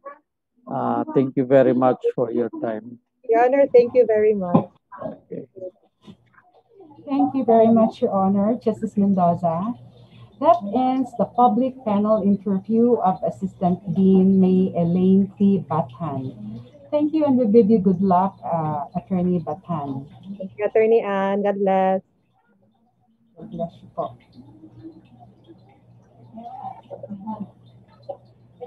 Susunod. Leia, the next candidate, please. Yes, ma'am. Admitting po.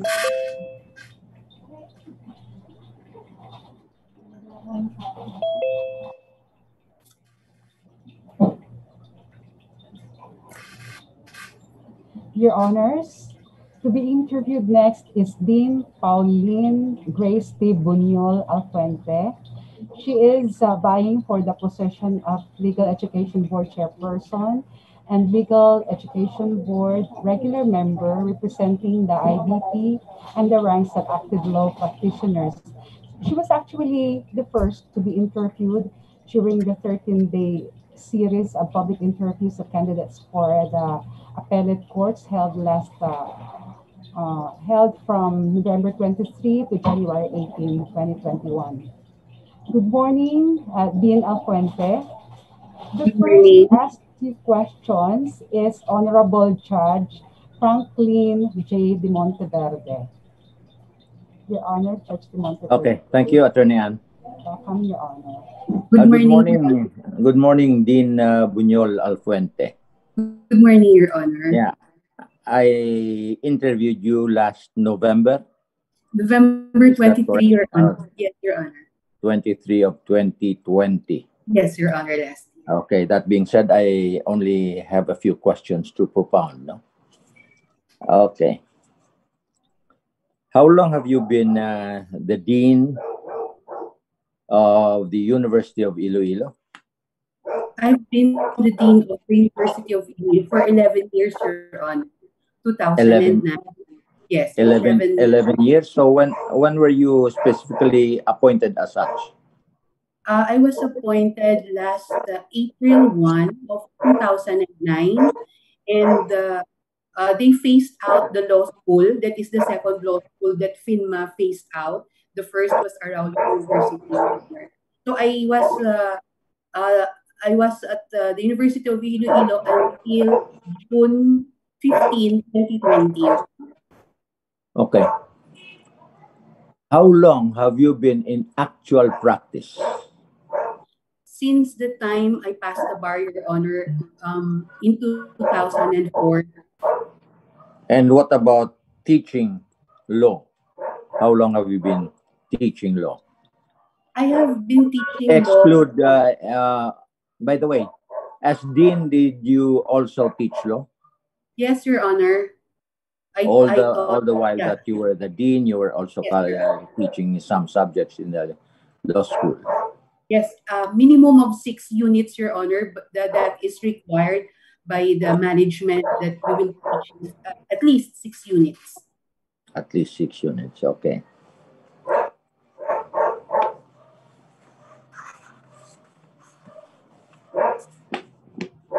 Now,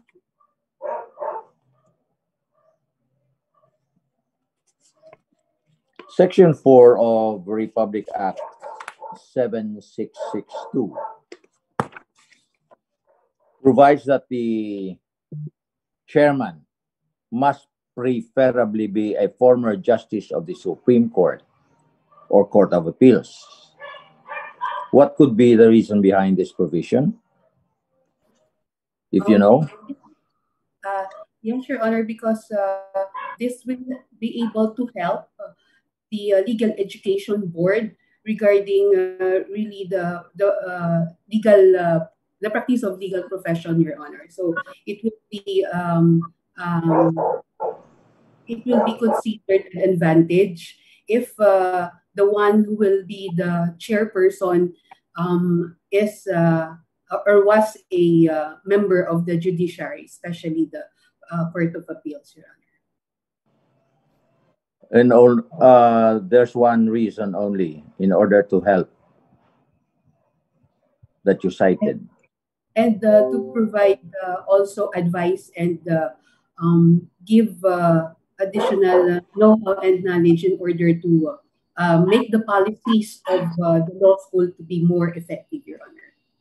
Would you agree with me that the good reason behind this preference is that the position demands such moral ascendancy, moral authority, and full respect in the appointee by all legal education stakeholders? Would Yes, you Your agree with Honor. me on that? Yes, Your Honor, I agree with that, Your Honor. Okay. Why should this be so, if you agree with me? Because of the moral ascendancy and the experience of the said chairperson, Your Honor, if coming from the Court of Appeals, uh, one can give first is respect. Second also is the experience during the time that that person was in the judiciary, Your Honor, and to train also the prospective to train and prepare also the law schools as well as the faculty of law and the law students, Your Honor, because of experience also. Okay. You are not a retired justice of the Supreme Court, either of the Court of Appeals. But do you have the moral ascendancy, the moral authority, and the respect earned by the stakeholders? I have been the dean for You the have been the dean for 12 years, you said. Yes, No? Okay. yes, Your Honor. I've been the dean of a private institution, private law school, and now I'm the dean of a state university, which is West Visayas State University, Your Honor. And I've been in my experience with the legal education, I have been the officer of the Philippine Association of Law Schools during the time that I was the dean. I was the treasurer for 4 years. I have been the auditor, and I have been also a board of trustee. So I have learned what will be the need of the law schools, and I have attended seminars also wherein legal education board has made and has planned for the law deans, Your Honor, as well as the faculty of law. You were a member of the board of trustees of what firm, what agency? Philippine Association of Law Schools, Your Honor, when I was the dean at the University of Iloilo. And you And I've been you appointed attend as you were appointed what? I was also appointed as auditor, and I was also appointed as treasurer for 4 years.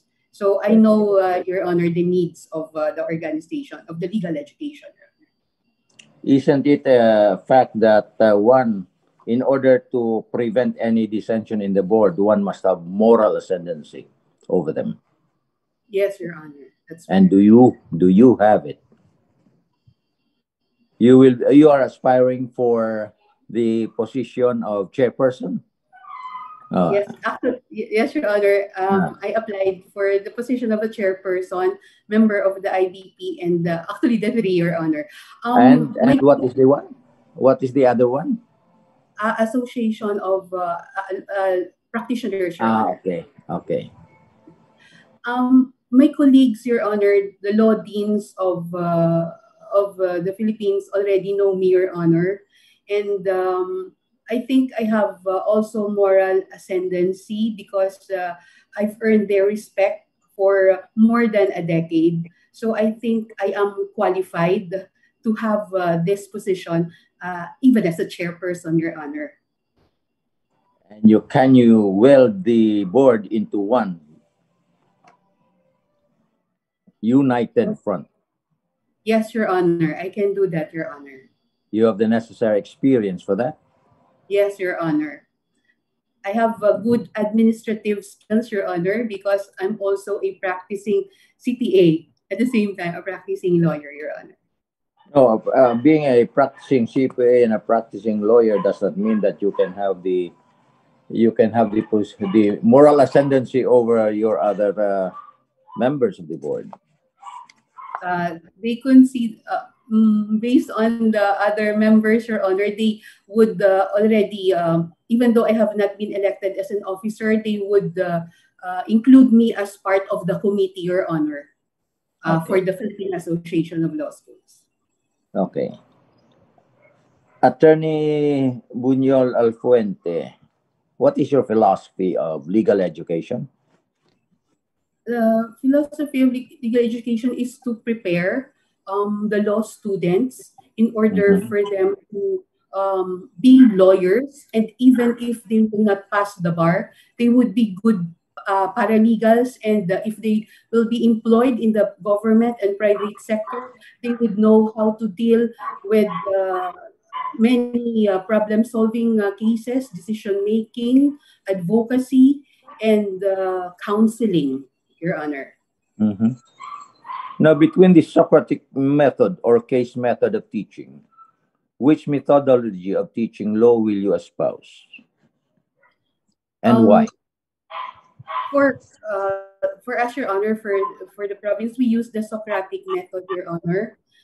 However, now we are dealing with online because of the restrictions during this pandemic, Your Honor. And we haven't been in a face-to-face meeting with them, but but we are trying, Your Honor, to do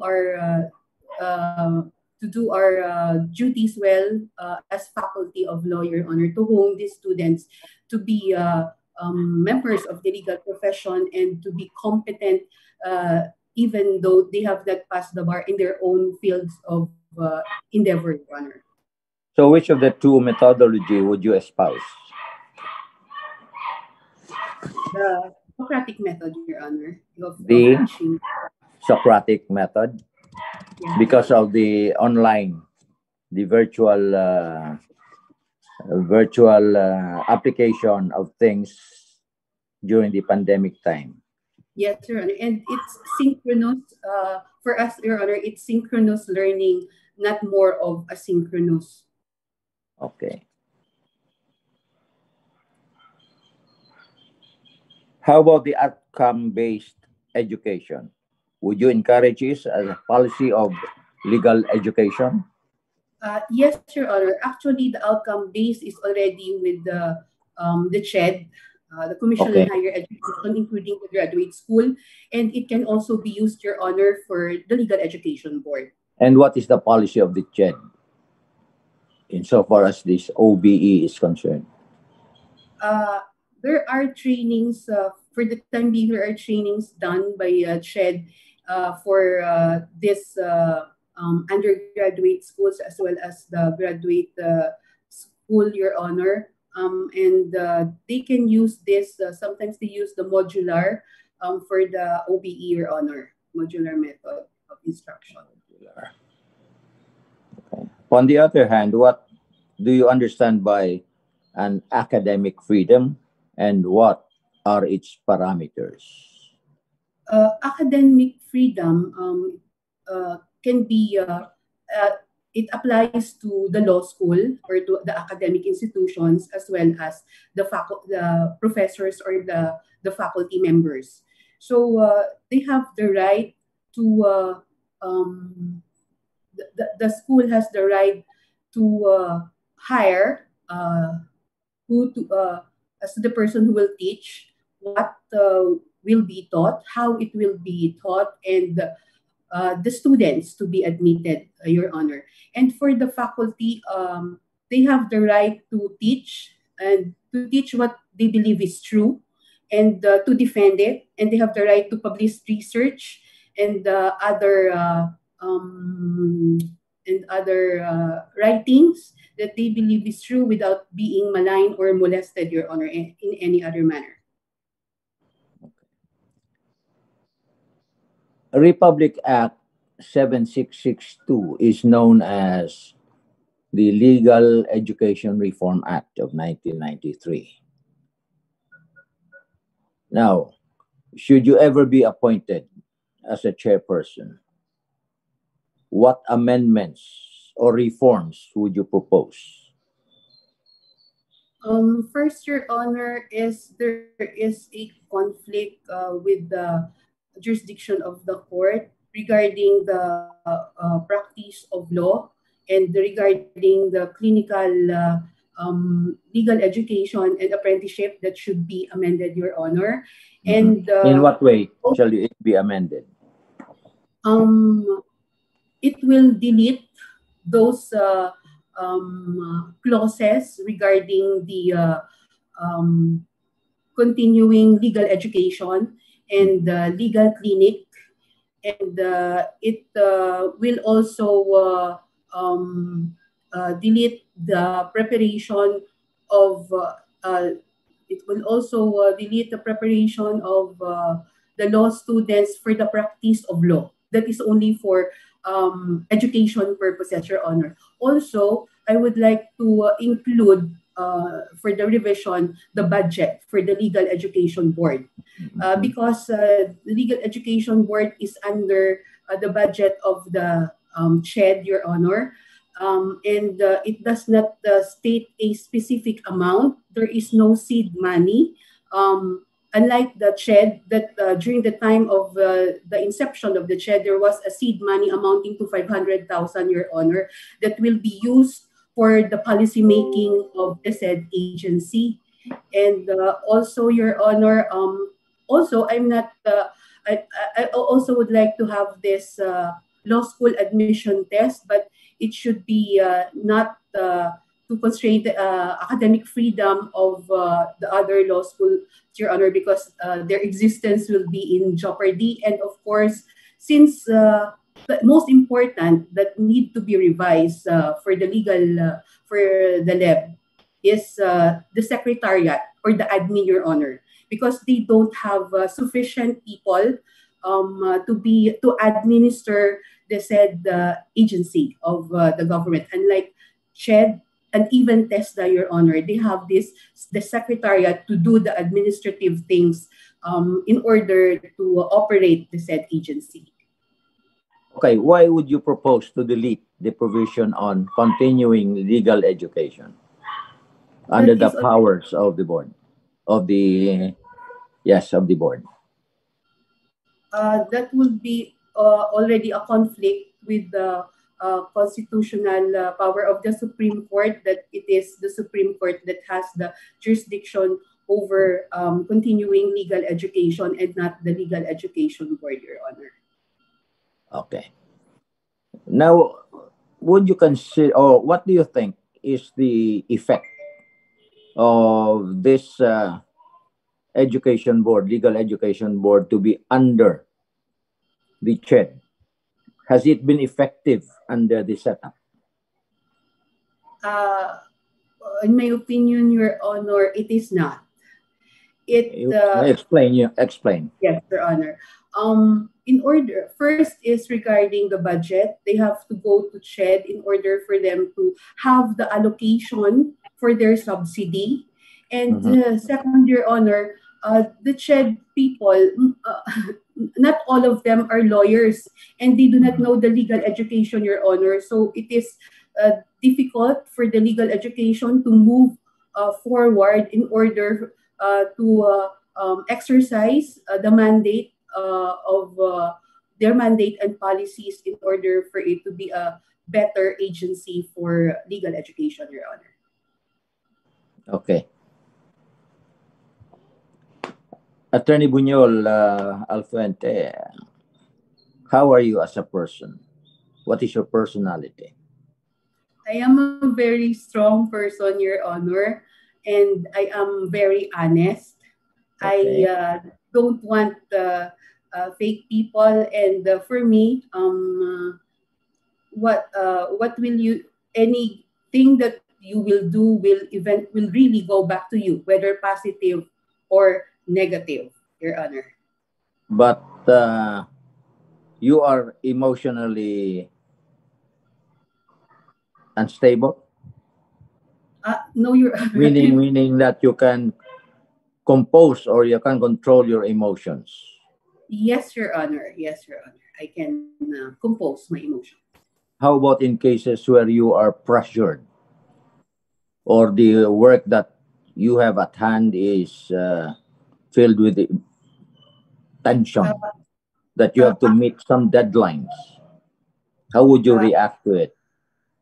uh, I would uh, I would take a deep breath, Your Honor. I would sometimes I would have time for myself alone and make list these things that I need to prioritize, and I will talk to my staff uh, at my law office and my accounting office, as well as my staff at the law school, and even talk to other colleagues in the profession, Your Honor, so I can deal with this stress, Your Honor. So, when confronted by problems, do frustrations and pain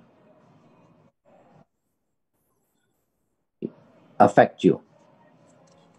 Yes, Your Honor. Of course, it really affects me, but I learn how to handle it as soon as possible, Your Honor. I know that problems will really come, but this can also go, Your Honor, if you have the right attitude on how to deal with these problems, Your Honor. Okay, you have a problem, and sometimes frustrations and pain are reflected. And somehow this leads to anxiety and depression. Do you have, or rather, have you experienced this kind of situation? Your emotional setup. I have experienced a lot of problems, Your Honor, but pertaining to anxiety or depression, I haven't experienced that, Your Honor. Okay. But I you are a can. sensitive person, Attorney Buñol Alfuente. Sensitive person. Uh, it depends, Your Honor, upon the situation. If Okay. Okay. There is a criticism, and the criticism is destructive. How would you react to it?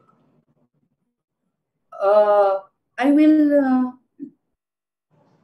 I will take it. I will take the constructive criticism and I will assess myself if Constructive criticism. How about yes, destructive one?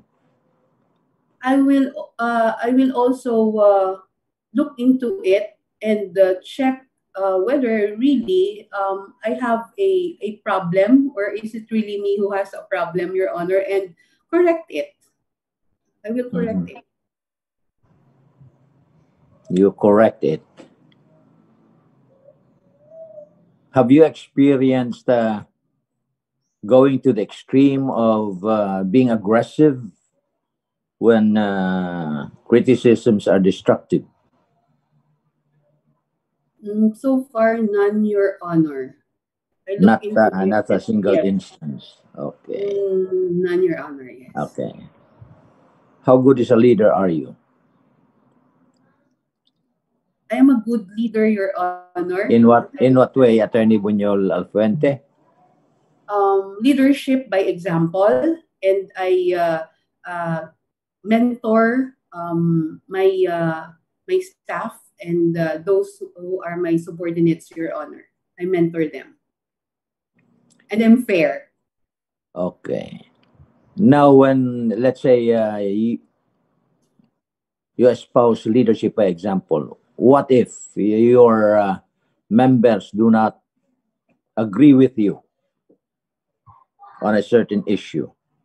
How would you react to that? I will listen to their side, Your Honor, and we will have to talk about it, and we will have to adopt what is the best principle, Your Honor. Even though I am wrong, and I think that what they have informed me is better than what I'm thinking, I can adopt it, Your Honor. When one disagrees with you, and further and moreover hurls destructive criticisms on your actions, you get depressed sometimes. Am I correct? There are times, Your Honor, yes. Okay. And when depressed, what do you do? Or what did you do? Usually, I will think it over, and I would like to talk to that person if Mhm. um, I'm already what you call this. I've already integrated it. That I'm not angry anymore. So I'm a confrontational person, Your Honor. So it I don't have the difficulty in talking to the correct person, Your Honor, always. Okay. But this depressive tendency of yours somewhat affected your decision making. Am I correct? Mm, some there are times, Your Honor, but not most of the time. Okay, There are. sometimes only. Yeah. Okay. Okay, my last question, Attorney Buñol. Alfuente. Pauline, no? Pauline? Yes, Your Okay. Honor. Okay. Convince me to include you in my shortlist. I'm an honest person. I'm a fair person. I walk my talk. And Okay. yes, Your Honor, that's all. Sige, sige. Walk your talk. I do not understand that. What is that walk the talk? If I'm talking about something, I usually do it, Your Honor. So I am really a strong person, and I think I can talk to anybody without Uh, restricting what I feel, Your Honor. so walk the talk, does that mean that you become aggressive? It depends, Your Honor, You on how about becoming violent? no, Your Honor. No, Yes, violent other against times, your critics. it is just normal that I will be angry, but I will have other means in order for me to not to be not angry anymore. So But that's it. were there times that you blame yourself for such fiasco? No, Your Honor, I haven't. Not not one instance. So far, Your Honor, none, none, None. none. Okay, Pauline, Attorney Pauline, that was my last question. Good Thank luck you, Your and good luck and stay safe. Thank you, Your Honor. Likewise. Okay. Thank you, Your Honor, Judge Timothy Okay. Verde. Thank you, Attorney Now Ann. it's the turn of Honorable Justice Noel Jimenez Tiham to interview Dean Fuente. Your Honor, Thank Justice you. Thank Tiham. you, Attorney Ann. Welcome, Your Honor. Good morning, Attorney Pauline. Good morning, Your Honor. I have interviewed you in the past when you applied for the Court of Tax Appeals. Is that Yes, it? Your Honor. Last November 23, 2020. What again is your understanding of academic freedom in layman's term? What is your understanding? You were asked that question by Judge De Monteverde. Yes, Your Honor. Um, the school has the academic freedom um, to, to give what to teach, how to do it, who to hire, and who to admit.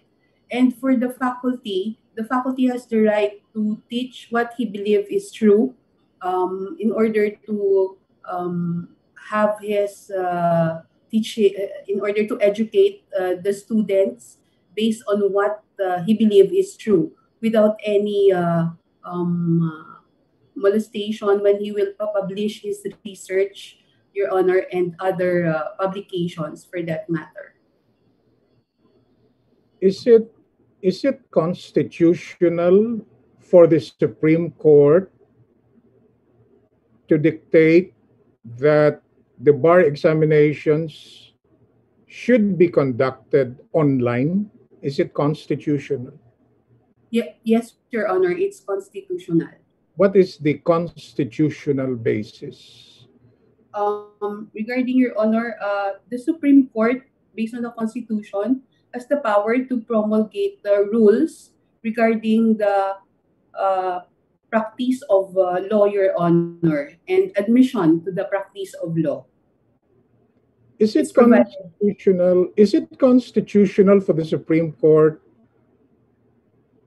to dictate that all online classes, I'm sorry, that all classes among law students be conducted online? Is it constitutional? Yes, Your Honor, it is constitutional because of the situation now, Your Honor, because of the pandemic. And it's been observed, Your Honor, by the law schools. And it's up also, Your Honor, to the uh, academic institution if they will also, Your Honor, do that, Your Honor. You're giving the correct answer to the wrong question. You said it's constitutional. So what happened to academic freedom? If the Supreme Court can dictate upon law schools that classes among law students, you're talking of classes among law students should be done online. Is it constitutional? I made a mistake, Your Honor, so I have to. Yeah. You can change your answer. Yes. Your Honor, uh, regarding legal education, Your Honor, it is an executive function, not the judiciary function. So I think it's not constitutional for the Supreme Court to have classes online, Your Honor. So it's and up make to it the. and make it mandatory for all schools. Yes, The Your Honor. Supreme Court cannot do that. Yes, Your Honor. All right. Now, in the recent news, there was this disagreement brought about by the revocation by Secretary Lorenzana of the Soto and Rile agreement with respect to the University of the Philippines, and also which was superseded by the Abueva Secretary Ramos agreement with respect to the University of the Philippines. Is the revocation by Secretary Lorenzana of those agreements constitutional in your opinion? For me, Your Honor, it is not constitutional. This has been for more than 3 decades already, and for the past presidents, Your Honor. So So I think agreements, are you saying agreements cannot be revoked? The Constitution prohibits the I cancellation of agreements? I will change my answer, Your Honor. It is constitutional, Your Honor, for the revocation of the agreement because I think it has already expired. It is, what you call this? It is constitutional, Your Honor. Sorry. You think it expired? Tell me, What is your understanding of those agreements with respect to the University of the Philippines? That Familiar with those agreements? Or you just I think assume that they expired? I I I I think sorry, Your Honor, it was revocated. It was revoked. It did not expire, Your Honor. What were those agreements, by the way, if you Uh, recall, with it's respect to about the University of the Philippines? the Department of National Defense, Your Honor, that they cannot, the AFP cannot enter the premises of the University of the Philippines, and they cannot. It needs to be before the entrance, Your Honor. They need to coordinate with the school, with the University of the Philippines, Your Honor. So I So have if there is a only fire, those if to me, there Your is a Honor. fire inside the building, before the fire trucks can enter, do you need the consent? Do you have to notify first the president of the University of the Philippines before the police, for example, sends the fire trucks, or No the need, ILD sends the fire trucks to the University of the Philippines? no need, Your Okay. Honor.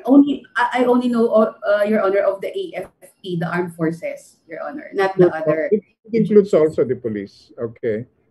Under the agreement, it says that before you can serve the search warrant, you can serve an arrest warrant, you have to notify in advance the UP school authorities before you implement it. Is that constitutional in your opinion as a lawyer and as an educator?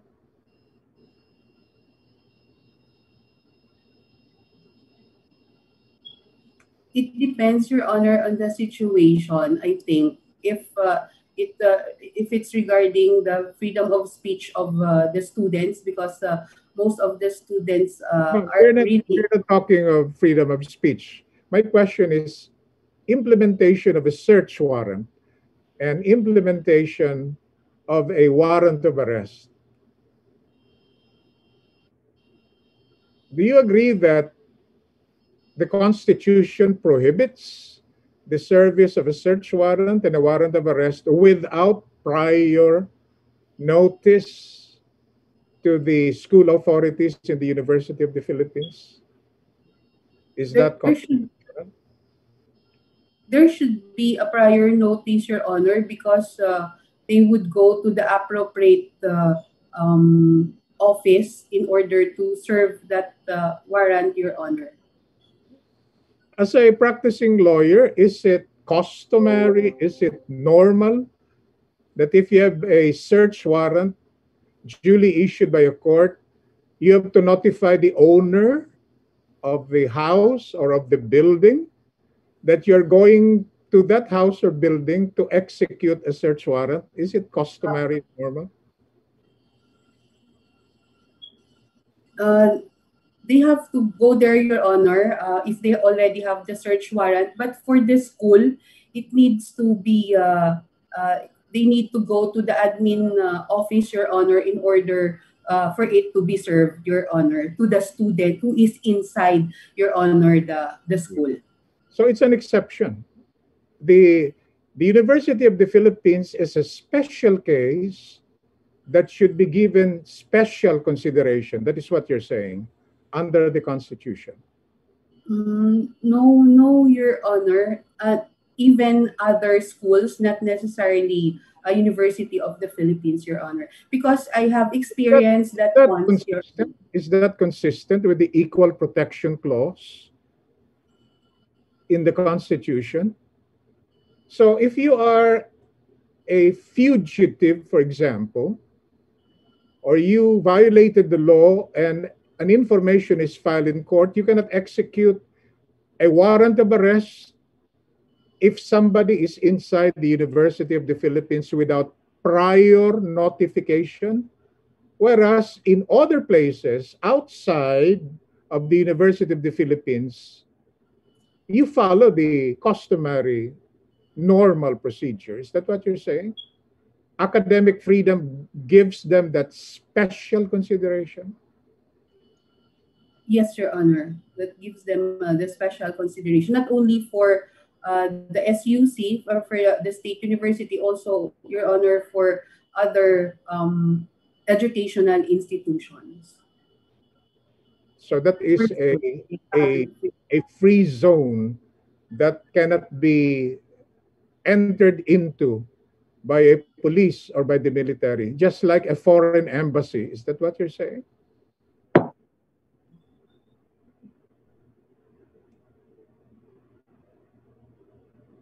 yes, Your Honor. Uh, Attorney Pauline, if University A adopts a numerical method of grading, if your grade in law school is below 75, you fail. If it is 75 and above, you pass.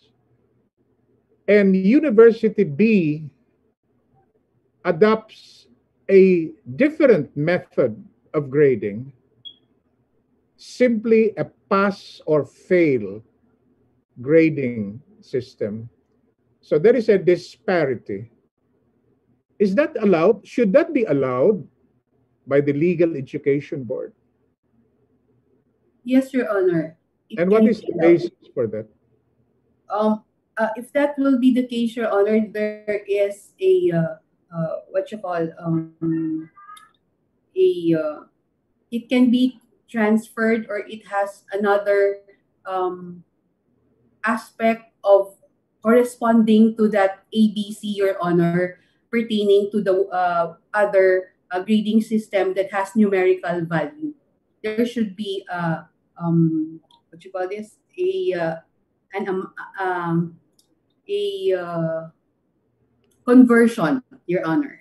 It can be converted because in other schools they have this ABC, or pass or fail, and for the other schools they have this numerical value, Your Honor.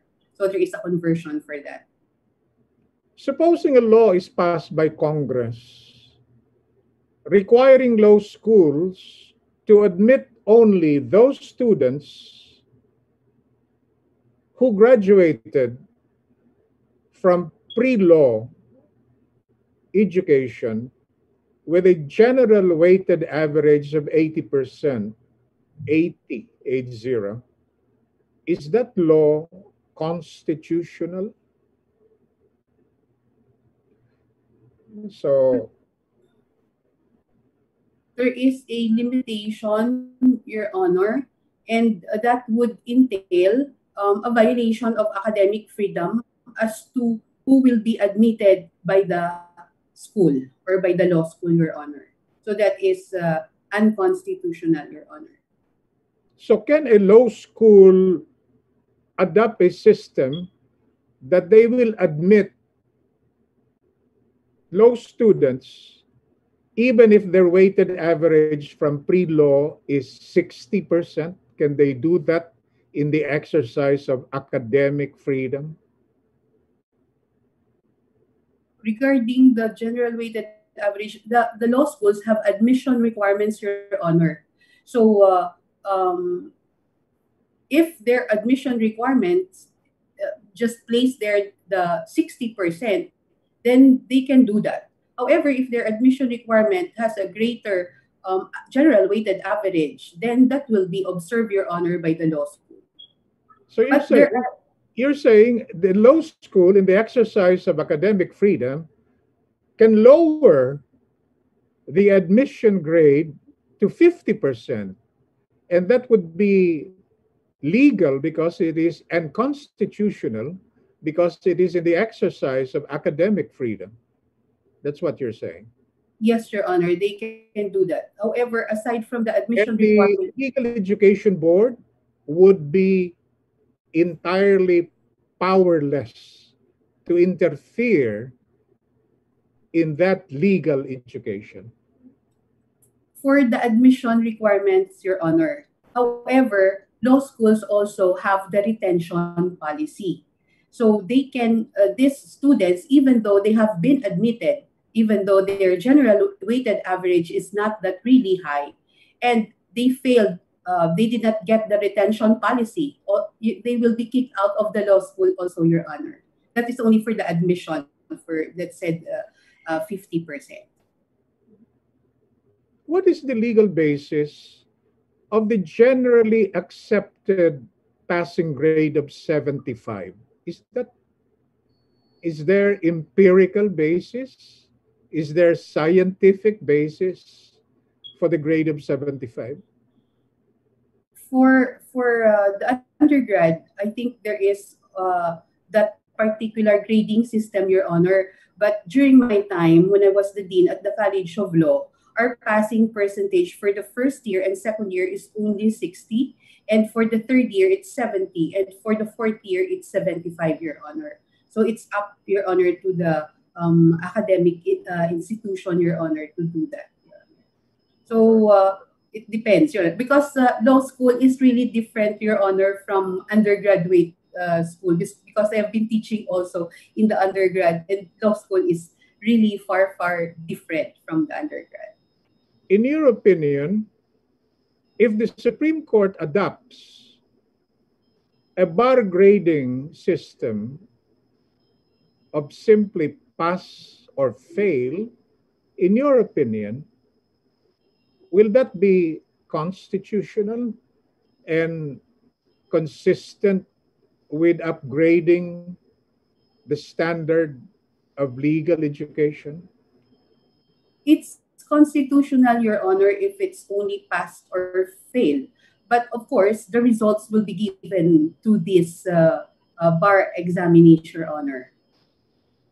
So, what do you consider legal education substandard? When you say substandard, it presupposes that there is a standard, correct? So, in your opinion, as somebody aspiring for the Legal Education Board, when is the legal education substandard?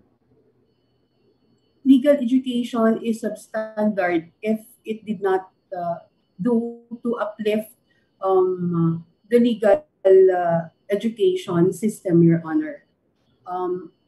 If there was no capacity building is being observed in order to help the law schools to have or to maintain a quality, Your Honor. Means to say that the law schools should have higher passing percentage of law students to pass the bar, Your Honor. So there should be capacity building on the part of legal education, Your Honor. Do you believe that the standard of legal education in law schools all over the Philippines should be consistent and uniform? Yes, Your Honor. It should be. It should be the same for the policies of the CHED, Your Honor, also. So it would Does it have. not, does it not militate against the principle of academic freedom? Because you said that it is tolerable for some schools to adopt a lower numerical grade, weighted grade, compared to other schools who may adopt a higher weighted grade. Is that in sync with what you're saying, that the standard of legal education in all schools should be uniform and consistent? That is I only, mean, Your Honor. if law school A adopts a passing grade of 60, law school B adopts a passing grade of 70, and law school C adopts a passing grade of 80, in the exercise of academic freedom,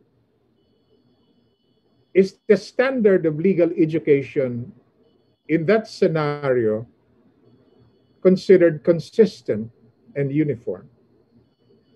That would be for the admission requirements only, Your Honor. That I'm is not talking of the admission. I'm talking now of completing the legal education, graduating from law schools? Because you said schools may adopt different grading systems in the exercise of academic freedom. Yes, Your Honor. They can. So, yes. Do you agree with the proposition that substandard legal education translates into poor performance in the bar examinations?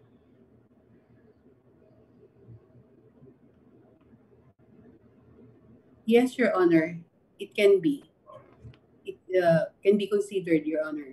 That But you are a proponent of just letting all law schools adopt their own method of grading, even if they vary, even if they're inconsistent, even if they're not uniform? Is that what you're saying? but there is also a conversion, Your Honor. So it would depend on the score or the grade of the students, Your Honor. You have read the case of Pimentel versus Legal Education Board. The Legal Education Board Memorandum Order number 1-2011 was found to be unconstitutional concerning the practice of law and legal assistance to the underprivileged. Why do you think it was declared unconstitutional? That is not the jurisdiction anymore of the Legal Education Board because it's already with the Supreme Court, Your Honor, regarding the practice of law. Are you saying that when the Legal Education Board promulgated that memorandum order, it was encroaching into the powers of the Supreme Court, the rule-making power? Were they usurping the powers of the Supreme Court if they stated that merely to restate a policy of the Supreme Court? Is that sufficient basis to declare it unconstitutional?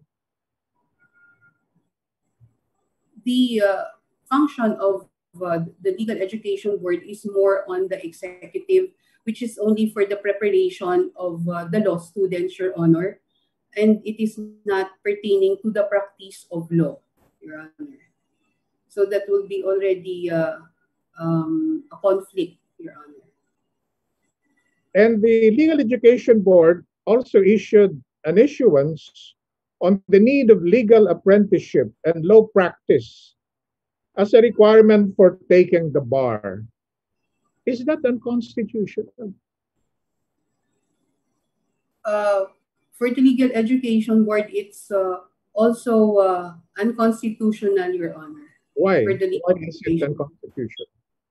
Because regarding the admission to the bar, it's provided under Rule 138 of the Rules of Court, Your Honor, and it has already been amended, Your Honor. So it's already the Supreme Court that has that jurisdiction, Your Honor, not the Legal Education Board. But these two agencies, the judiciary and the Legal Education Board, can work hand in hand, Your Honor, to have that, to promulgate and to have that Rule 138 in order for the students already to take the bar in 2023.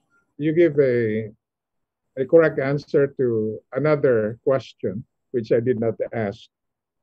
But the Supreme Court approved legal apprenticeship and internship. They approved that. So if it is a rule adopted by the Supreme Court, if the Legal Education Board merely mimics or reiterates an existing policy or rule of the Supreme Court, is that an encroachment that justifies a declaration of unconstitutionality?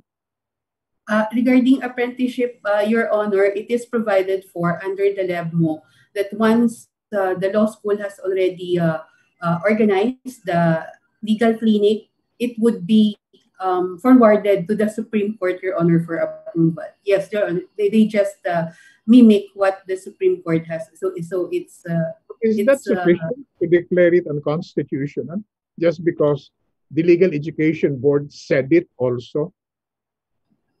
it can be that the Legal Education Board also adapted that, Your Honor. But in that particular, I've read that in that particular legal clinic, they would forward, the LEB would forward it to the Supreme Court, Your Honor. So it's not unconstitutional. Do you agree that this decision, in one way, emasculated and diminished the powers of the Legal Education Board? That the Legal Education Board has the power and authority up to the time the law student completes the legal education and graduates. But after that, the Legal Education Board is powerless because they have nothing to do with applying for the bar examinations. Correct? Not really, Your Honor, because even though these students will not pass the bar, they No, have no. I'm not saying. I'm talking of the powers of the Legal Education Board, the authority. Is it coterminous to what stage? It starts from where and it ends at where? That is my question. from the time. Legal Education Board is mandated to attend to legal education, correct? Meaning to Yes, say, Your Honor. time a law student enrolls in law school up to the time that the law student graduates from law school, correct? Yes, Your Honor. After that, the Legal Education Board has nothing to do. That's what the decision is saying. The Legal Education Board has nothing to do because when it relates to applying or admission to the Philippine bar, that is under the rule-making power of the Supreme Court. Now, in the meantime, during the transit of legal education of a law student from enrollment up to graduation, the Legal Education Board is not even powerful enough because they have to contend with academic freedom. Correct? So what is the Legal Education Board there when the law that created it, most provisions were struck down as unconstitutional? I think the law, Your Honor, should be amended or should be revised, Your Honor. So there should be, I think there is already a bill for the amendment of the Legal Education Board law. So what kind of amendments are you thinking of? First, Your Honor, regarding the funding, so there should be an allocation of some amount or a seed money in order for the legal education to have plans, Your Honor, and priorities. Yes, yes. And I agree. capacity. It's good to have funding. It's also good to have plans and policies. But if the ambit of your power and authority is delimited, the Legal Education Board cannot act after graduation of law students from law schools. Can the Legal Education Board still do anything after graduation? Regarding, Your Honor, the qualifications of the faculty also, Your Honor, faculty And I'm talking members, of the law students.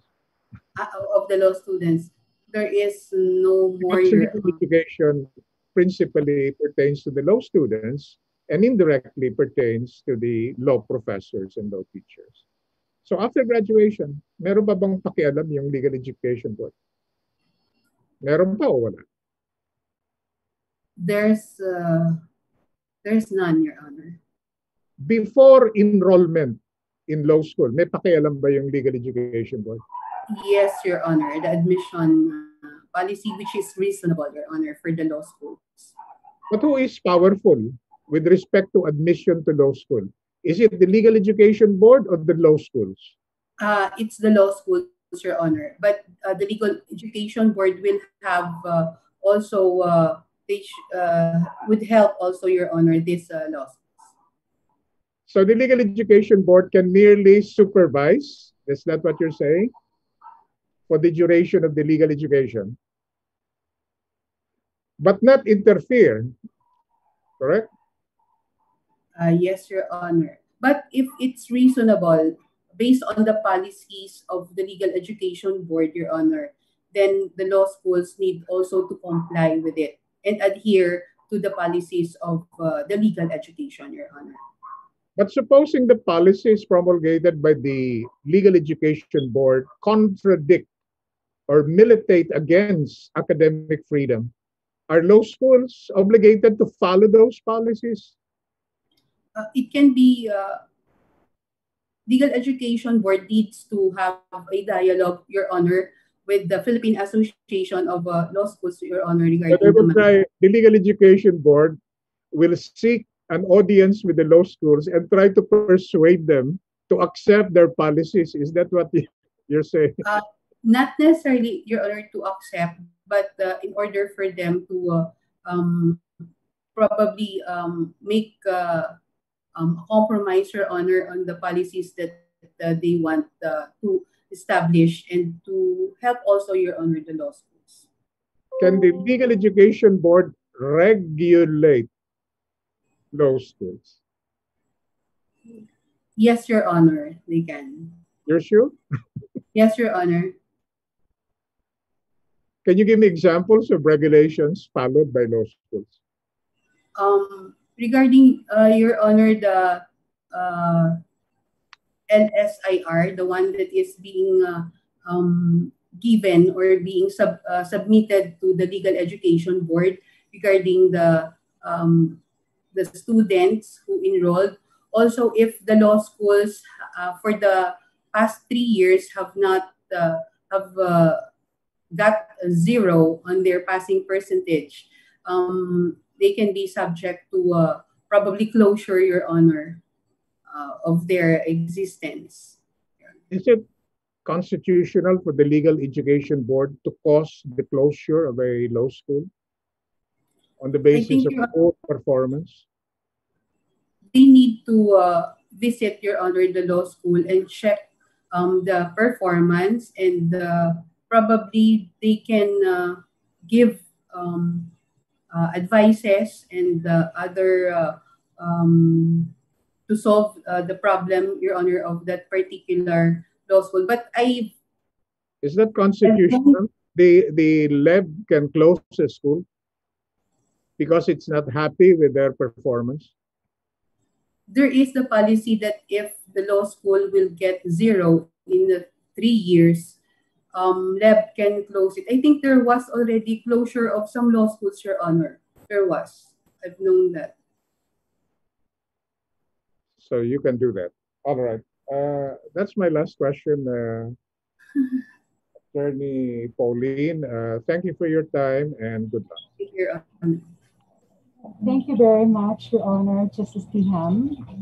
The next to interview Dean Alfuente is Honorable Judge Toribio E. Ilaw Jr. All right, thank you, Attorney Ann Capacite. You're welcome. Alfuente, Your Honor. You really have to name your give your complete name, not only Attorney Ann. Para makilala ka naman ng madlang people. At any rate, yes, still morning, Attorney Bunyol. How do I pronounce your family name? Bunyol Alfuente, Your Honor. Bunyol. Alfuente. So we meet again. The last time we interviewed you, and since other one, you were applying as an associate justice of the Court of Tax Appeals. Yes, That was Your Yes. last year. Only last year lang, ano? November 23, Your Honor. Uh, 2020. so, but now you're applying. You're a new applicant.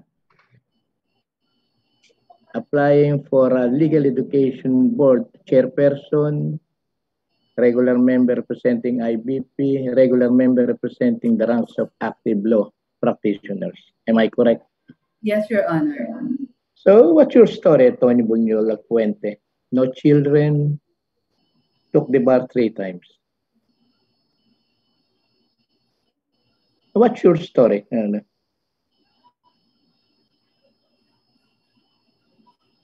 My story, Your Honor. I'm in the legal profession, Your Honor, and I've been teaching law during the time that I passed the bar, and I've been teaching also income taxation and taxation subjects, Your Honor. And why did you leave your position as Dean of the College of Law of University of Iloilo? The law school, Your Honor, was phased out by the management. So that is the second law school that was phased out by the management of FINMA, Your Honor. When was this? What do you mean by phase out? They already stopped admitting students in 2016. So our last batch graduated last year, 2020, Your Honor. They phased out the law school. In 2016? They started not to admit anymore. So they are phasing it out. Actually, there was no, it was not subject to any, by the Legal Education Board. It was the decision of the management to close the law school. The first was Araulio University and the second was University of Iloilo. So at present, there is no law school in the University of Iloilo? Not anymore, Your Honor. Why? It's mismanagement. Management's decision, Your Honor. It's a management. Yes, management probably decision.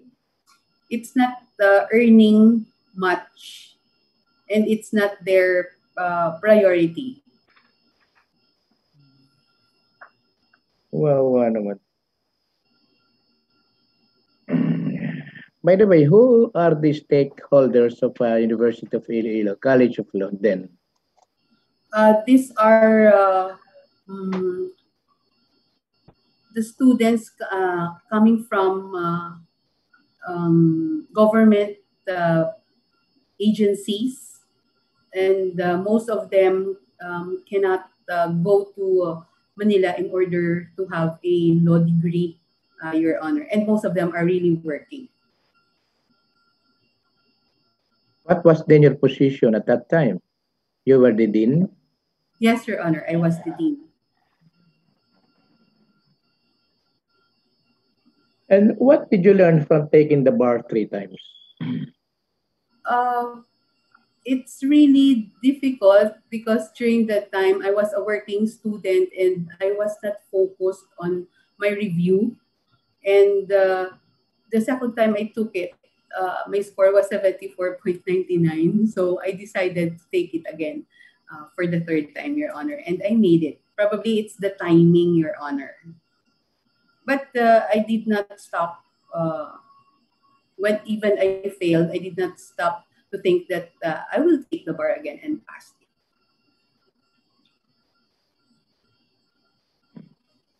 What's the reason that you failed in 1999?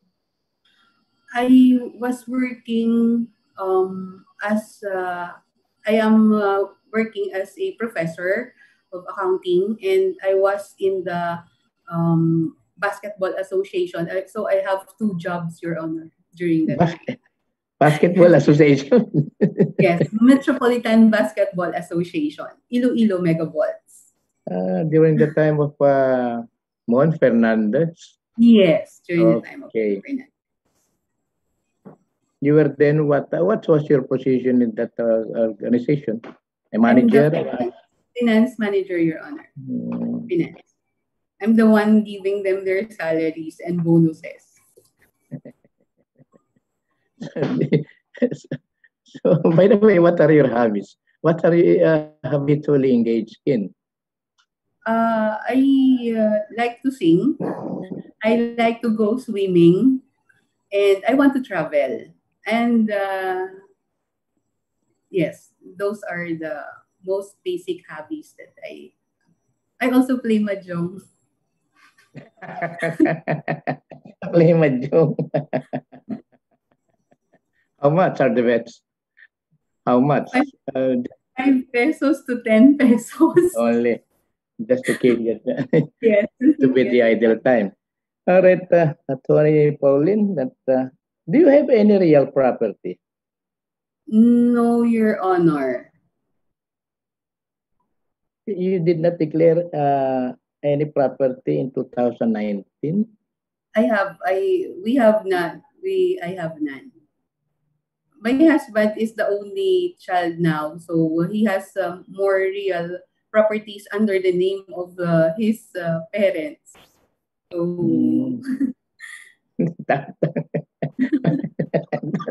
Tawa lang tawa. Kaya pala you're just playing mahjong. Pung! with him also, Your Honor. Sanggahan kayo, gano'n?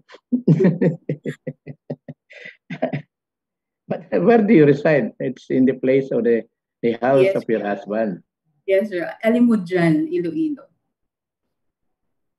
And let's go to your salon. Could you explain the discrepancy in the amount of your cash deposits in banks as stated in your 2019 SALN and in your PDS around 2 million in August 2020 per PDS while around 272,000 in December 2019 per SALN?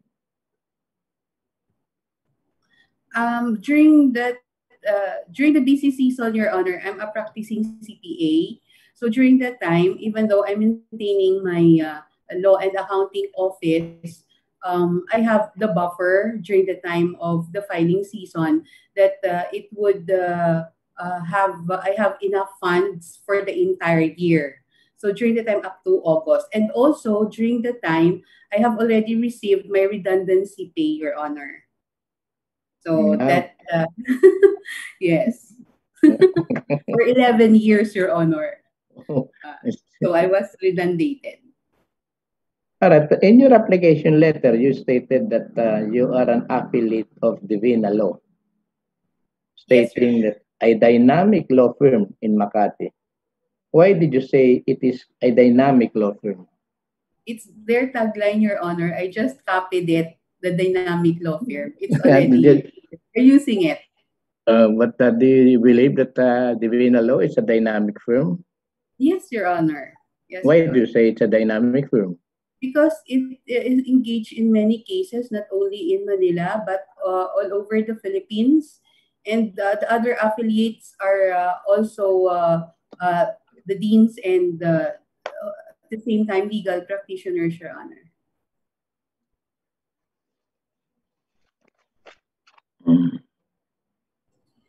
All right. In your application, likewise, you state application letter, you stated that your areas of expertise are finance, managerial services, accounting, audit, business development, taxation, corporate, cooperative, and legal practice. How would your expertise help you in the discharge of duties and responsibilities of a legal education board member if appointed? First, Your Honor, will be the finance because we need the funds. So there should be an allocation given for the funding of the Legal Education Board. Second, Your Honor, probably is administration because I know how to manage different industries, Your Honor. And also regarding taxation, so if there will be donation that will be given to the Legal Education Board, then we will take it, Your Honor, to be a tax-free donation, Your Honor.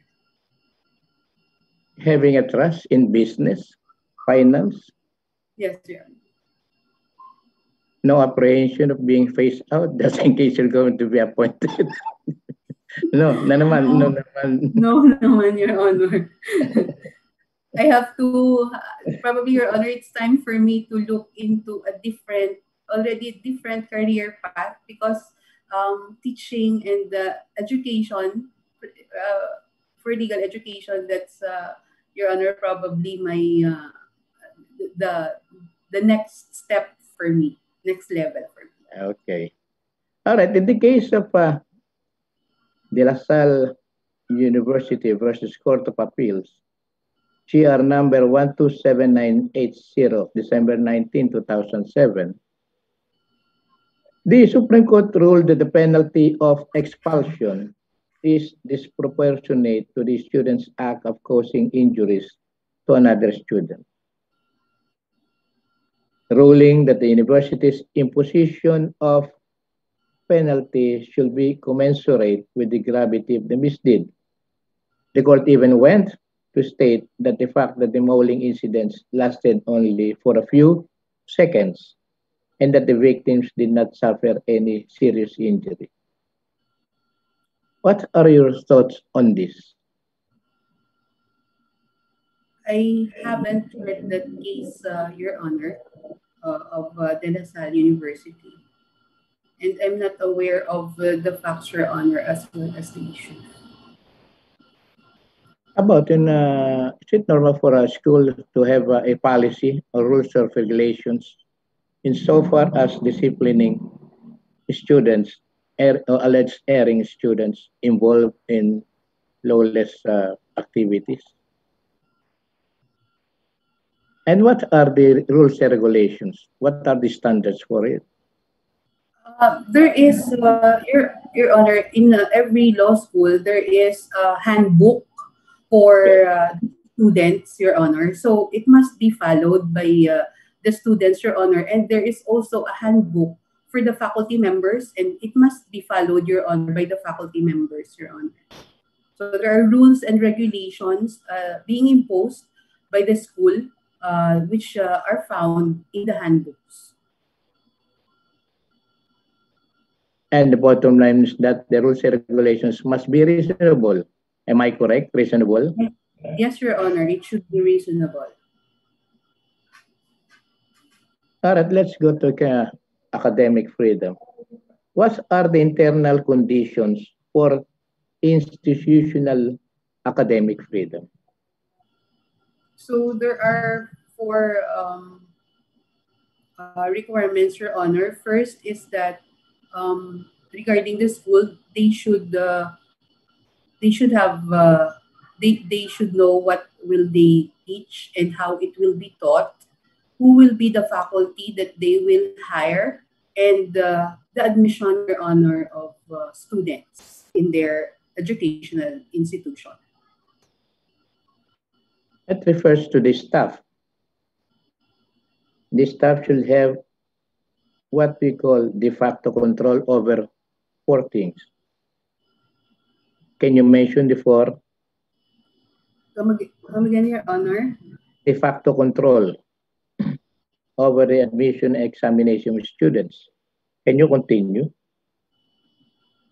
Regarding the admission, Your Honor, it is an executive function wherein it's up to the school who will be admitted based on their admission requirements. So there are requirements for the admission. It can be an admission test, interview, and the general weighted average, which is also for it can be also adopted by the law school, Your Honor.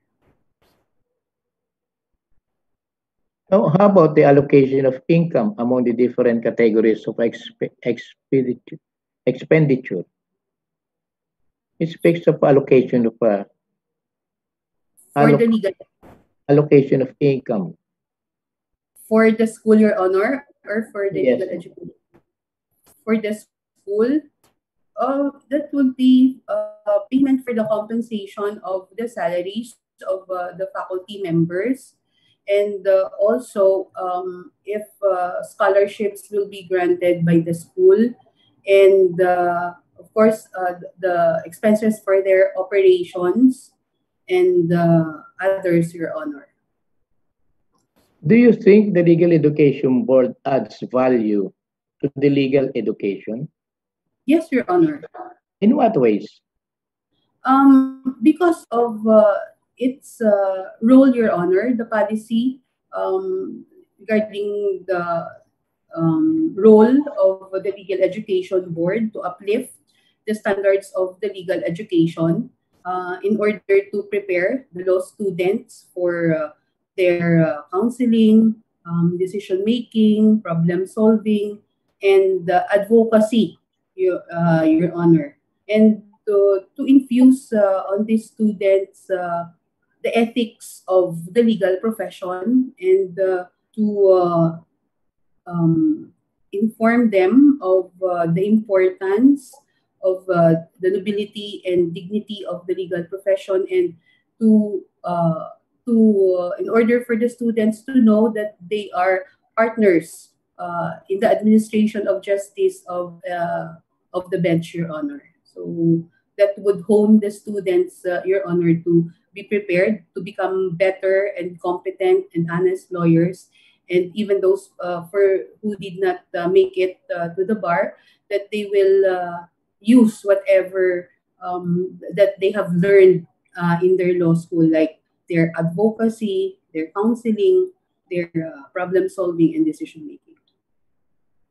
Is the low passing rate in the bar examinations attributable to law teachers and administrators?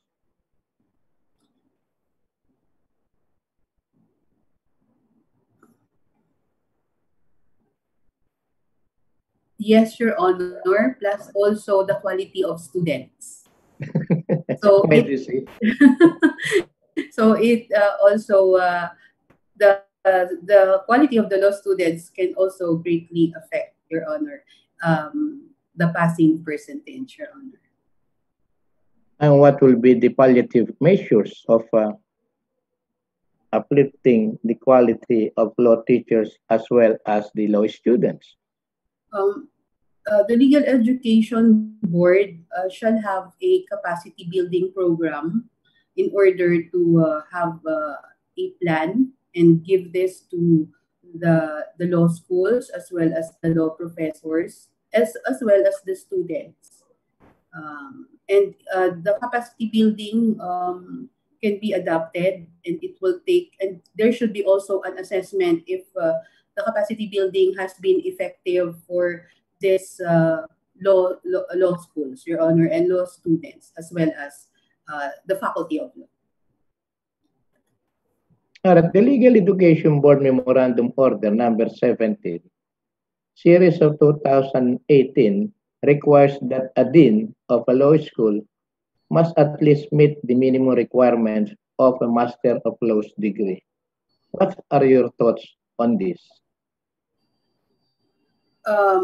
For educational purposes, Your Honor, there should be a master's degree. However, if the dean has an experience which would which the master degree is really can be finished in just 2 years. So there is a difference regarding the experience of the dean who has been in the academic institution for a decade, Your Honor. But since it is a requirement, it must be complied with also, Your Honor. Any masteral, not necessarily law master? It should be also, Your Honor, master's degree, an LLM, Your Honor.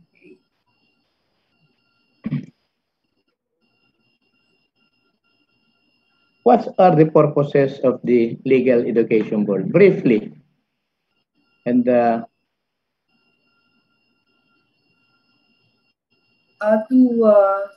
train the students in order for them to pass the bar, and during the time that they will be working in a private or a public institution, also in order for them to be trained in leadership, and so that they will have the capacity and advocacy for problem solving, decision making, and they will be considered an assistance also in the administration of justice, and they will be involved in research, Your Honor, and other scholarships that will be given to them. In line with this, how do you intend to carry out such purposes? Or what are the reforms you have in mind, if and when you are appointed? The important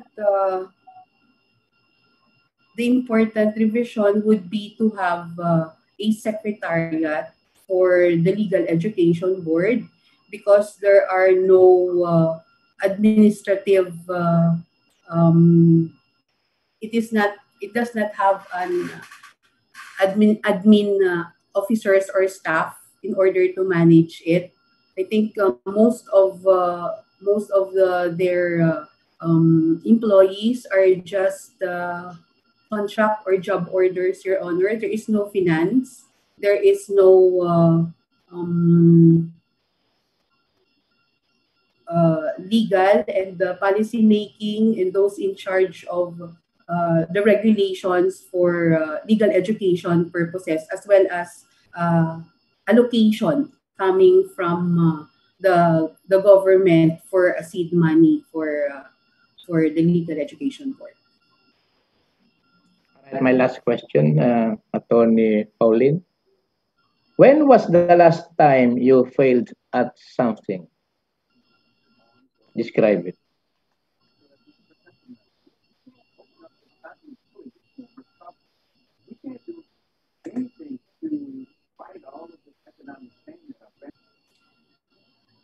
Miscarriage? What? No, no, no. I'm just joking. Or frustrated na sa madyong. Baka nag-ambisyon ka, baka hindi naunahan ka ng pung. Oh. Regarding the closure of the College of Law of UI, Your Honor. So, we were tasked to have a higher passing percentage by the admin up to the maximum of 80%, which for me, it's really, really too high to be obtained. So that's my failure, Your Honor. Okay, thank you. That was my last and final question. And good luck. Sana swertihin ka sa laro. Thank you. All right, I'm done. Justice Mendoza. Thank you so much, Your Honor, Judge Ilaw. The last to interview Dean Alfuente is Honorable Justice Jose Catral Mendoza. Okay. Your Honor, Justice Mendoza. Thank you, Attorney Ann. Good morning or good noon, Attorney Alfuente. Good noon, Justice. I'm adapting the questions posed by my colleagues, and I have some questions of my own. You have read the case of Pimentel versus the Legal Education Board. Yes, Your Honor. You know, the decision there is not yet final. There are several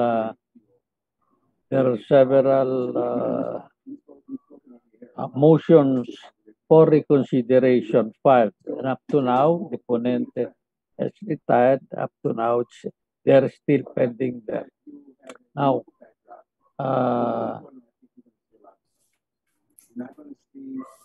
can you summarize what was the ruling in that case? What were declared constitutional? What were declared unconstitutional?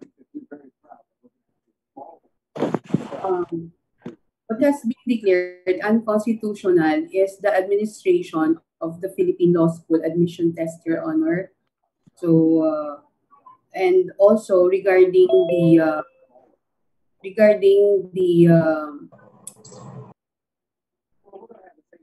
the master's degree for the faculty and for the dean that pertains to the LEB memorandum order, Your Honor. And the others regarding memorandum order 1/2011, some of it are considered most of it are considered constitutional, Your Honor. So the issue here really is regarding the Philippine Law School admission exam. Okay. Uh, there were two provisions which were declared constitutional. What were they? Or what are they?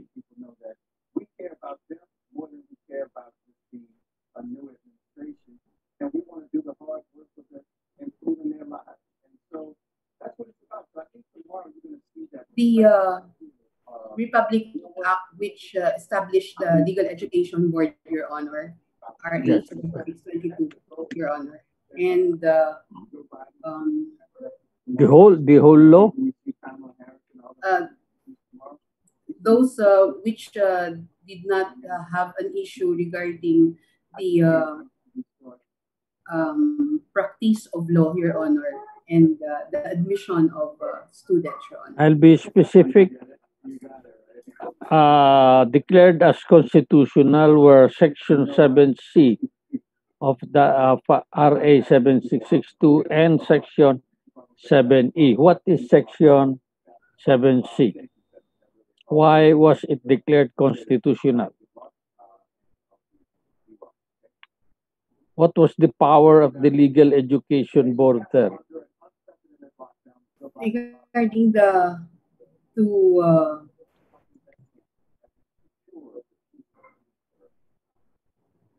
uplift, Your Honor, the standards of the legal education, to prepare the law students for advocacy, counseling, problem solving, and decision making, in order for them to aid in the administration of justice, and that they will develop social competence, and also to maintain the quality of the uh, law schools, Your Honor. So these are considered as constitutional. The power to set the standards of accreditation, you meant, Accreditation and admission, Your Honor. and Accreditation admission. And of what law is school. the other? What is the other one? What power was declared constitutional?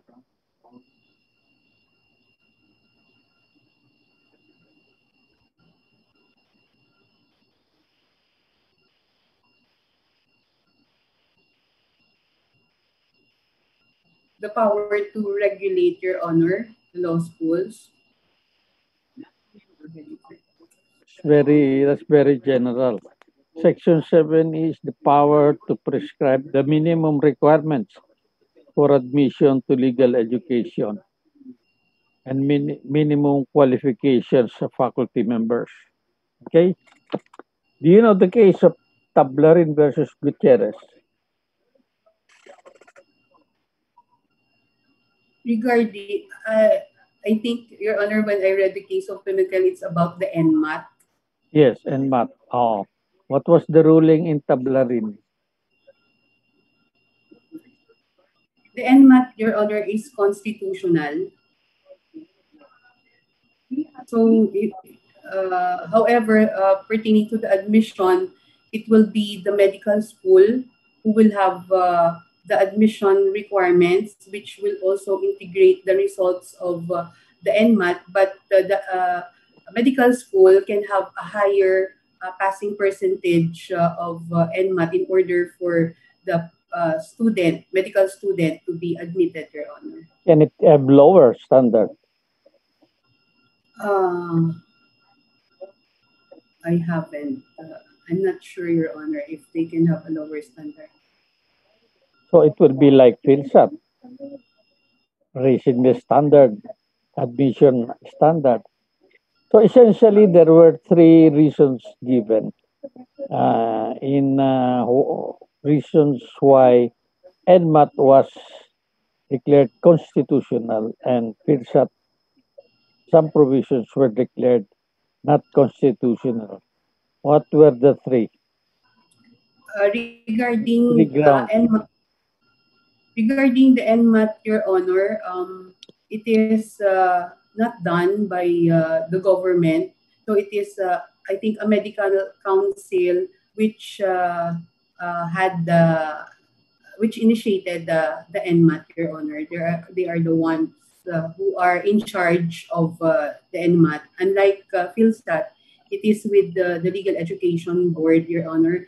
And for the passing percentage, the grades of those who took the NMAT are just being placed there, and it will not be a control in order for them to be admitted to the medical school.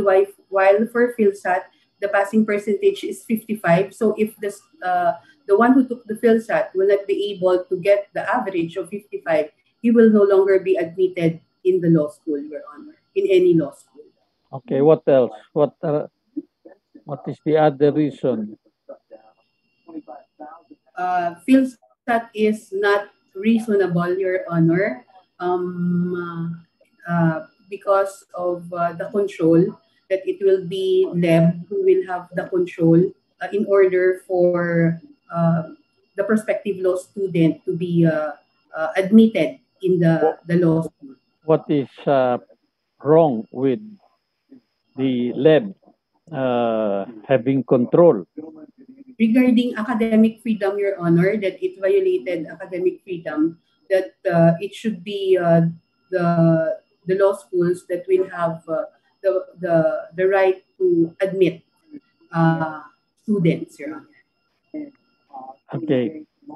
What is the constitutional provision on academic freedom? The constitutional provision for academic freedom pertains um, the school as well as to the faculty members, Your Honor, that they have the right for the school, they have the right who to. That is I'm asking the constitutional provision. Okay. What is the constitutional provision regarding academic freedom?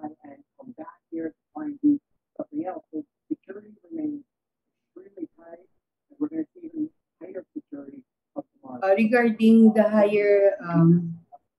higher education institutions. Well, it's very easy. Academic freedom shall be enjoyed in all institutions of higher learning. Yun lang nakalagay dun eh.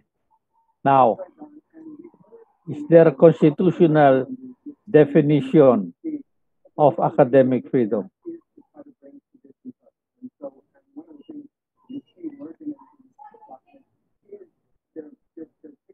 There is none, Your Honor, but in cases. Okay. Yes. If there is none, what is your understanding of academic freedom? What are its parameters? Academic freedom not only entails to the institutions but as well as to the faculty members, the teachers, as well as the students. So the faculty members can teach whatever they want to teach, provided that they believe in that particular teaching of them, and they can publish books and reports without being subject to criticism. In Pimentel,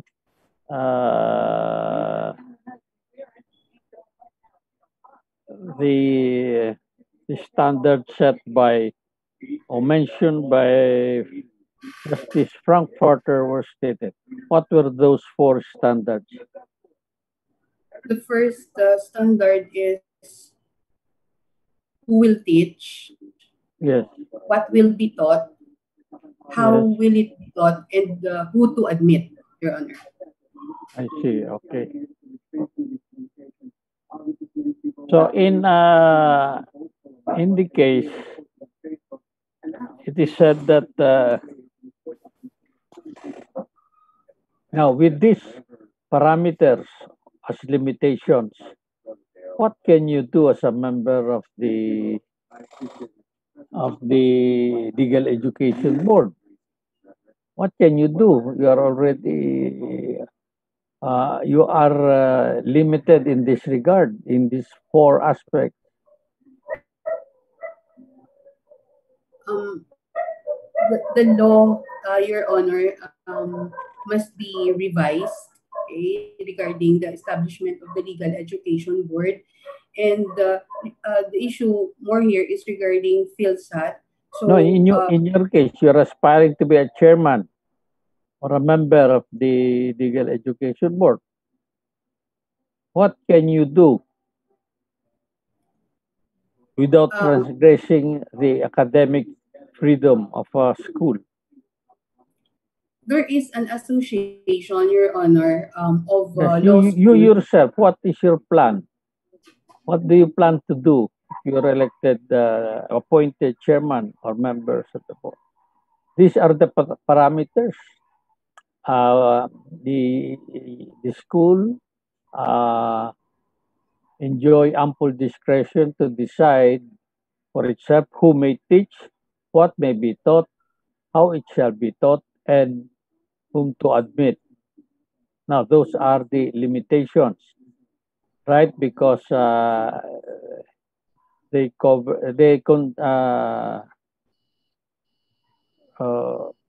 are what you call the parameters of academic freedom. Now, you are appointed. What can you suggest without transgressing this academic freedom? Um, we need to, regarding, Your Honor, Yes. the fields, uh, um, No. the best, In your case, if you're yes,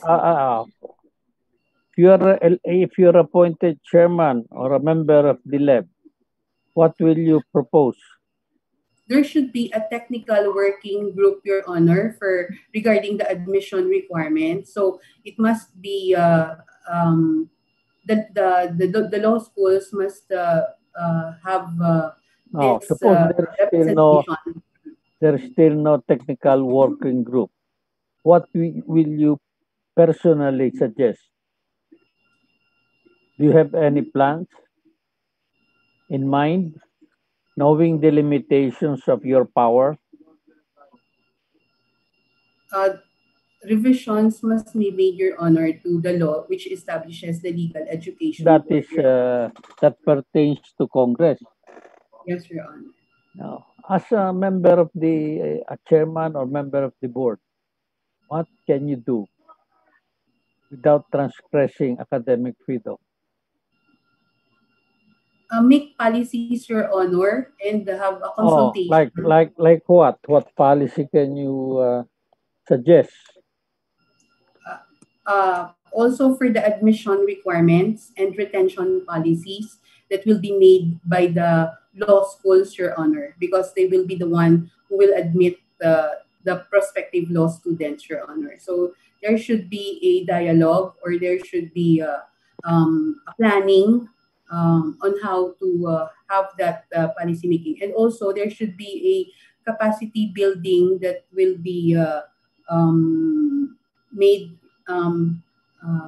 together with the law schools, and there should be a model curriculum and a model syllabus, and there should be a plan on the part of the Legal Education Board, um, uh, a plan for the next 5 years, and there should be a vision must be established by the Legal Education Board. For I don't think that there is a vision plus the admin of the said agency, Your Honor.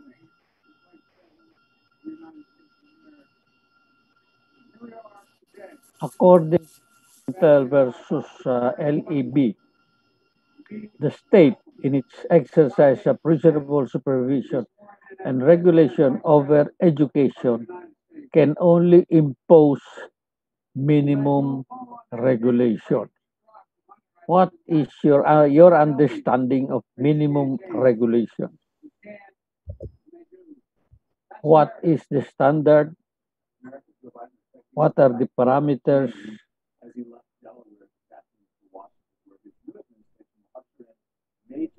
Oh, Come again, Your Honor. I was cut off, Your Honor. I just went I, back here.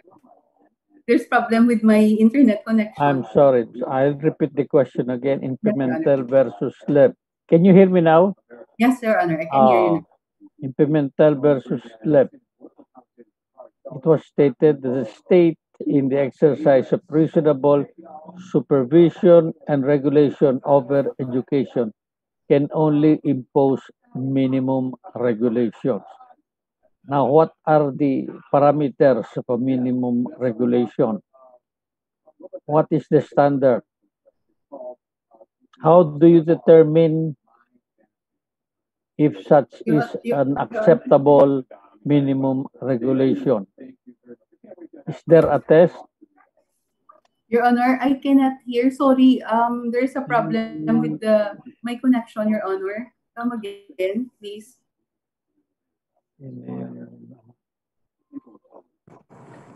Attorney Alfuente, Yes. do you have Your Honor permission to Yes. address the glitches? Attorney Meron Alfuente, naman do siyang you have secondary device. yes, yes, Justice. Oh. Or you may use your earphones if you have Okay. earphones po, so you can hear Justice Mendoza clearly.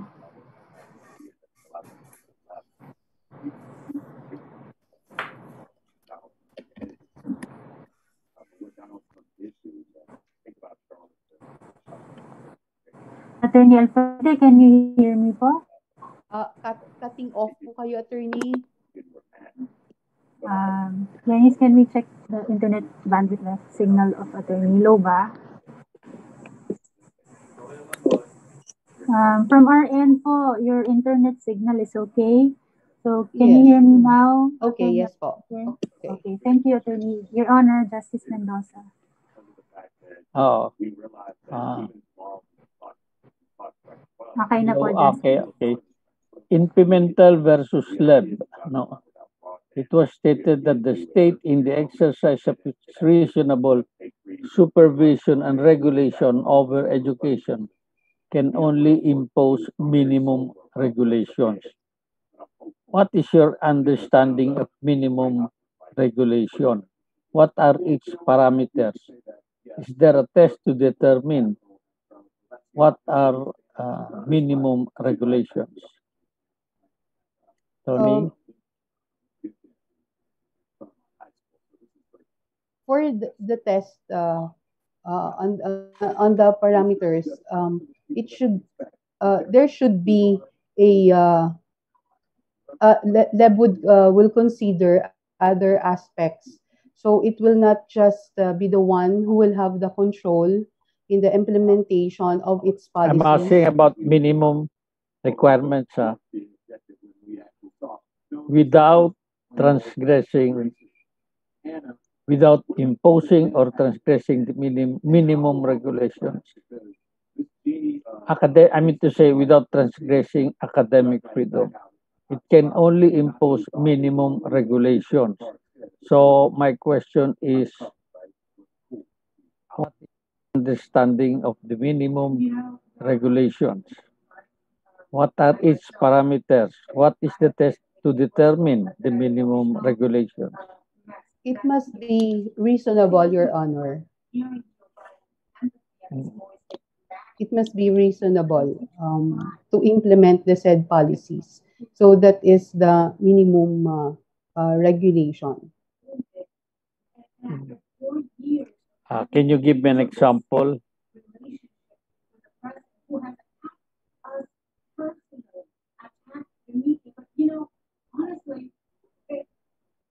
Regarding, Your Honor, the uh, those law schools that have problems in their rating for the passing percentage, Your Honor, that they will be given sanctions if there will be a couple of years or two years that they have a rating of zero for the bar examinations, Your Honor.